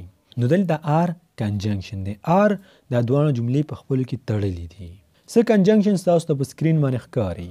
بټ، اینډ، آر، سو، although، فار وغیره وغیره. داسې ډېر کنجنکشنز دي. خو چې کله هم تاسو په یو سنټنس کې ولیدو چې یو داسې لفظ دی چې هغې دوه الفاظ په خپلو کې رایوځای کړي دي یا دوه فریزز یا دوه کلازز، نو هغې ته کنجنکشن ویل کېږي. فار ایگزامپل پیپسي اینډ چپس. نو پیپسي یو ځان له لفظ دی، چپس یو ځان له لفظ دی، دا کم یو لفظ رایوځای کړي اینډ، دا اینډ ورکې کنجنکشن دی. پیپسي او چپس خپلو کې تړلي دي. بل انور اینډ راحت، انور او راحت، نو دا اینډ دلته چې کوم دی کنجنکشن دی ځکه چې انور او راحت دا خپلو کې جوین کړي دي، خپلو کې رایوځای کړي دي. بل اگزامپل I don't hate you but you brag all the time. د سنټنس مطلب دا دی چې زه ستانه نفرت نه کوم، ته زما بد نه راځي، خو ته هر وخت کې غټې غټې خبرې کوې. I don't hate you دا یو ځان له جمله ده او دې ته تاسو کلاس هم ویلی شي ځکه چې سبجیکټ هم ورکې شته او ورب هم ورکې شته. او دې خواته یو بېله جمله ده You brag all the time دا هم یو کلاس ورته ویلی شي ځکه چې په دې کې هم سبجیکټ هم شته او ورب هم شته. نو دا دواړه مختلفې جملې دي. I don't hate you زه ستانه نفرت نه کوم. You brag all the time ته هر وخت غټې غټې خبرې کوې. خو چې د دې په درمیان کې په منځ کې بټ راغی، د بټ مطلب دی خو، نو دا دواړه جملې په خپلو کې رایوځای کړې. I don't hate you but you brag all the time. د بریګ مطلب دی غټې غټې خبرې کول. وایي زه ستانه نفرت نه کوم خو ته هر وخت کې غټې غټې خبرې کوې. نو په دې وجه زه تا سره نه میلاویږم، په دې وجه باندې زه نه غواړم چې تا سره وګرځم. بل اگزامپل The school was far so I quit. و سکول ډیر زیات لرې و نو ځکه مې پرېغوستو. The school was far د دې مطلب دی چې سکول لرې و. I quit ما پرېغوستو. نو یو هم کلاس دی بلم کلاس دی، خو دا دواړه کلاس چې کوم دی دا دواړه سنټنسز دا کم یو لفظ په خپلو کې رایوځای کړي دي. سو د سو مطلب دی نو دا سو ورکې کنجنکشن دی. خلاصه که چرته هم درنه څوک پوښتنه وکړي چې کنجنکشن څه ته وایي، کنجنکشن کومو الفاظو ته ویل کېږي، نو ستاسو جواب به دا وي چې کنجنکشن هغه الفاظو ته ویل کېږي کوم الفاظ چې په خپلو کې دوه الفاظ رایوځای کوي، دوه فریزز رایوځای کوي یا دوه کلازز رایوځای کوي. نو دغه شانې الفاظو ته چې هغه تړل کوي یوځای کېدل کوي دې ته ویل کېږي کنجنکشن. نمبر 8 او آخري پارت آف سپیچ انټرجیکشن. انټرجیکشن څه ته وایي، دا به کوم ځای کې استعمالیږي او دا به تاسو په سنټنس کې څنګه پیژنئ. اوس به دا هم زده کړو. نو په انګلیش کې د دې ډیفینیشن او تعارف څه داسې دی. انټرجیکشن is a short word or phrase that shows sudden feeling. مطلب یې څه دی؟ مطلب یې دا دی چې انټرجیکشن هغه الفاظو ته ویل کېږي کوم چې موږ د ډېرې خوشحالۍ په وخت کې استعمالو یا د ډېر خفګان په وخت کې استعمالو یا د ډېرې غصې په وخت کې استعمالو وغیره. لکه څنګه په پښتو کې به هم پرې پوه کړم. هسې فار ایگزامپل مونږ کله کله داسې وایو که نه چې مونږ خفه شو اخی یا الا هلا اوف چې کله مونږ ته ډېر تکلیف را ورسېږي مونږ وایو اوف ډېر زیات خفه شو. واوا یا داسې الفاظ دغې الفاظو ته ویل کېږي انټرجیکشن. ډیفینیشن یې څه وایي؟ د ډیفینیشن نه دا ظاهره ده که نه داسې الفاظ چې ته د ډېر خفګان په وخت کې استعمالوي. کله چې ته خفه شي نو مونږ څه وایو؟ مونږ وایو که نه کله چې مونږ ته تکلیف را ورسي مونږ وایو که نه اوف. اوس تاسو ته په سکرین باندې څه انټرجیکشن ښکاري. دا هغه انټرجیکشن دی چې دا ډېر زیات عام دي او ډېر زیات استعمالیږي. لومبنی دی براو. د براو مطلب دی واوا. لکه کله چې مونږ چاته داد ورکو او ورته وایو واوا زبردست کار دی وکړو نو په انګلیش کې ورته ویل کېږي براو. خو براو د بریو سره کنفیوز کوئ مه. بریو بهادر ته ویل کېږي او دا براو دا چاته واوا کولو ته ویل کېږي. دویم دی هورا یا هورې. دا کله چې یو کس ډېر زیات خوشحاله وي په هغه ټیم کې وي هورا. بل دی الاس. د الاس مطلب دی افسوس. کله چې مونږ ډېر خفه شو افسوس کوو بیا مونږ وایو الاس. بل دی جی ډبل آر. دا جی ډبل آر لکه کله چې مونږ باندې ډېر زیاته یخني راشي مونږ وایو سمه یخني ده نو دې ته په دغه ټیم کې بیا مونږ دغه لفظ استعمالوو. بل دی ش اس ډبل ایچ ش یعنی چپ کا چاته داسې وایو. بو همدغه بو چې مونږ په چا باندې کوو په پښتو کې. اوچ. اوچ چې کوم دی کله چې مونږ ته تکلیف را ورسي مونږ اوچ. واو په کرکټ کې به تاسو اورېدلی وي واو what a huge shot. دا واو هم انټرجیکشن دی. او ټي اس کې د دې څه مطلب دی؟ لکه مونږ وایو که نه او دا مونږ داسې لیکو سک سک. نو کله چې مونږ خفه شو مونږ بیا دا استعمالوو. اوس اگزامپل ته ګورو او په خپله به پوه شئ. فار ایگزامپل I don't know. نو ګوره ښه د دې مطلب څه دی؟ د دې مطلب دا دی لکه ستاسو نه څوک پوښتنه وکړي او تاسو ورته داسې وایئ یاره ما ته پته نشته نو دا د دې خو څه معنی نشته که نه دا ورکې یو انټرجیکشن دی. یا اوپس I dropped it again. اخی بیا رانه وغورځېدو. اوپس مطلب اخی هم راتللی شي او بل څه هم راتللی شي خو دلته خیر تاسو ویلی شي اخی بیا رانه وغورځېدو. The child fell asleep. چپکا چپکا ماشوم اوده شو. د دې مطلب دا دی. نو په دې کې دا اس ډبل ایچ دا ورکې انټرجیکشن دی.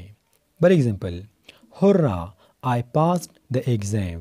نو دا هورا چې کوم دی دا انټرجیکشن دی ځکه چې دا اظهار کوي د خوشحالۍ چې ډېر زیات خوشحاله دا کس وایي ما امتحان پاس کو. لکه یو کس داسې وایي هورا ما خو امتحان پاس کو.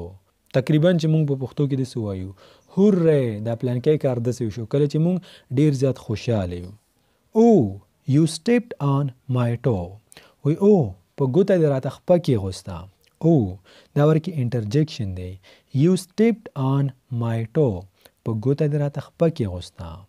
واو it is a beautiful car. نو په دې سنټنس کې انټرجیکشن کوم یو دی او ورکې دی واو. خلاصه چې کله هم درنه څوک پوښتنه وکړي چې انټرجیکشن څه ته وایي نو ستاسو جواب به دا وي چې انټرجیکشن هغه الفاظو ته ویل کېږي کوم چې مونږ د خوشحالۍ په وخت کې استعمالوو د خفګان په وخت کې استعمالوو په خپله زمونږ د خولې نه وځي یا چې کله مونږ ډېر په جذباتو کې راشو زمونږ د خولې نه کم الفاظ وځي دې ته ویل کېږي انټرجیکشن.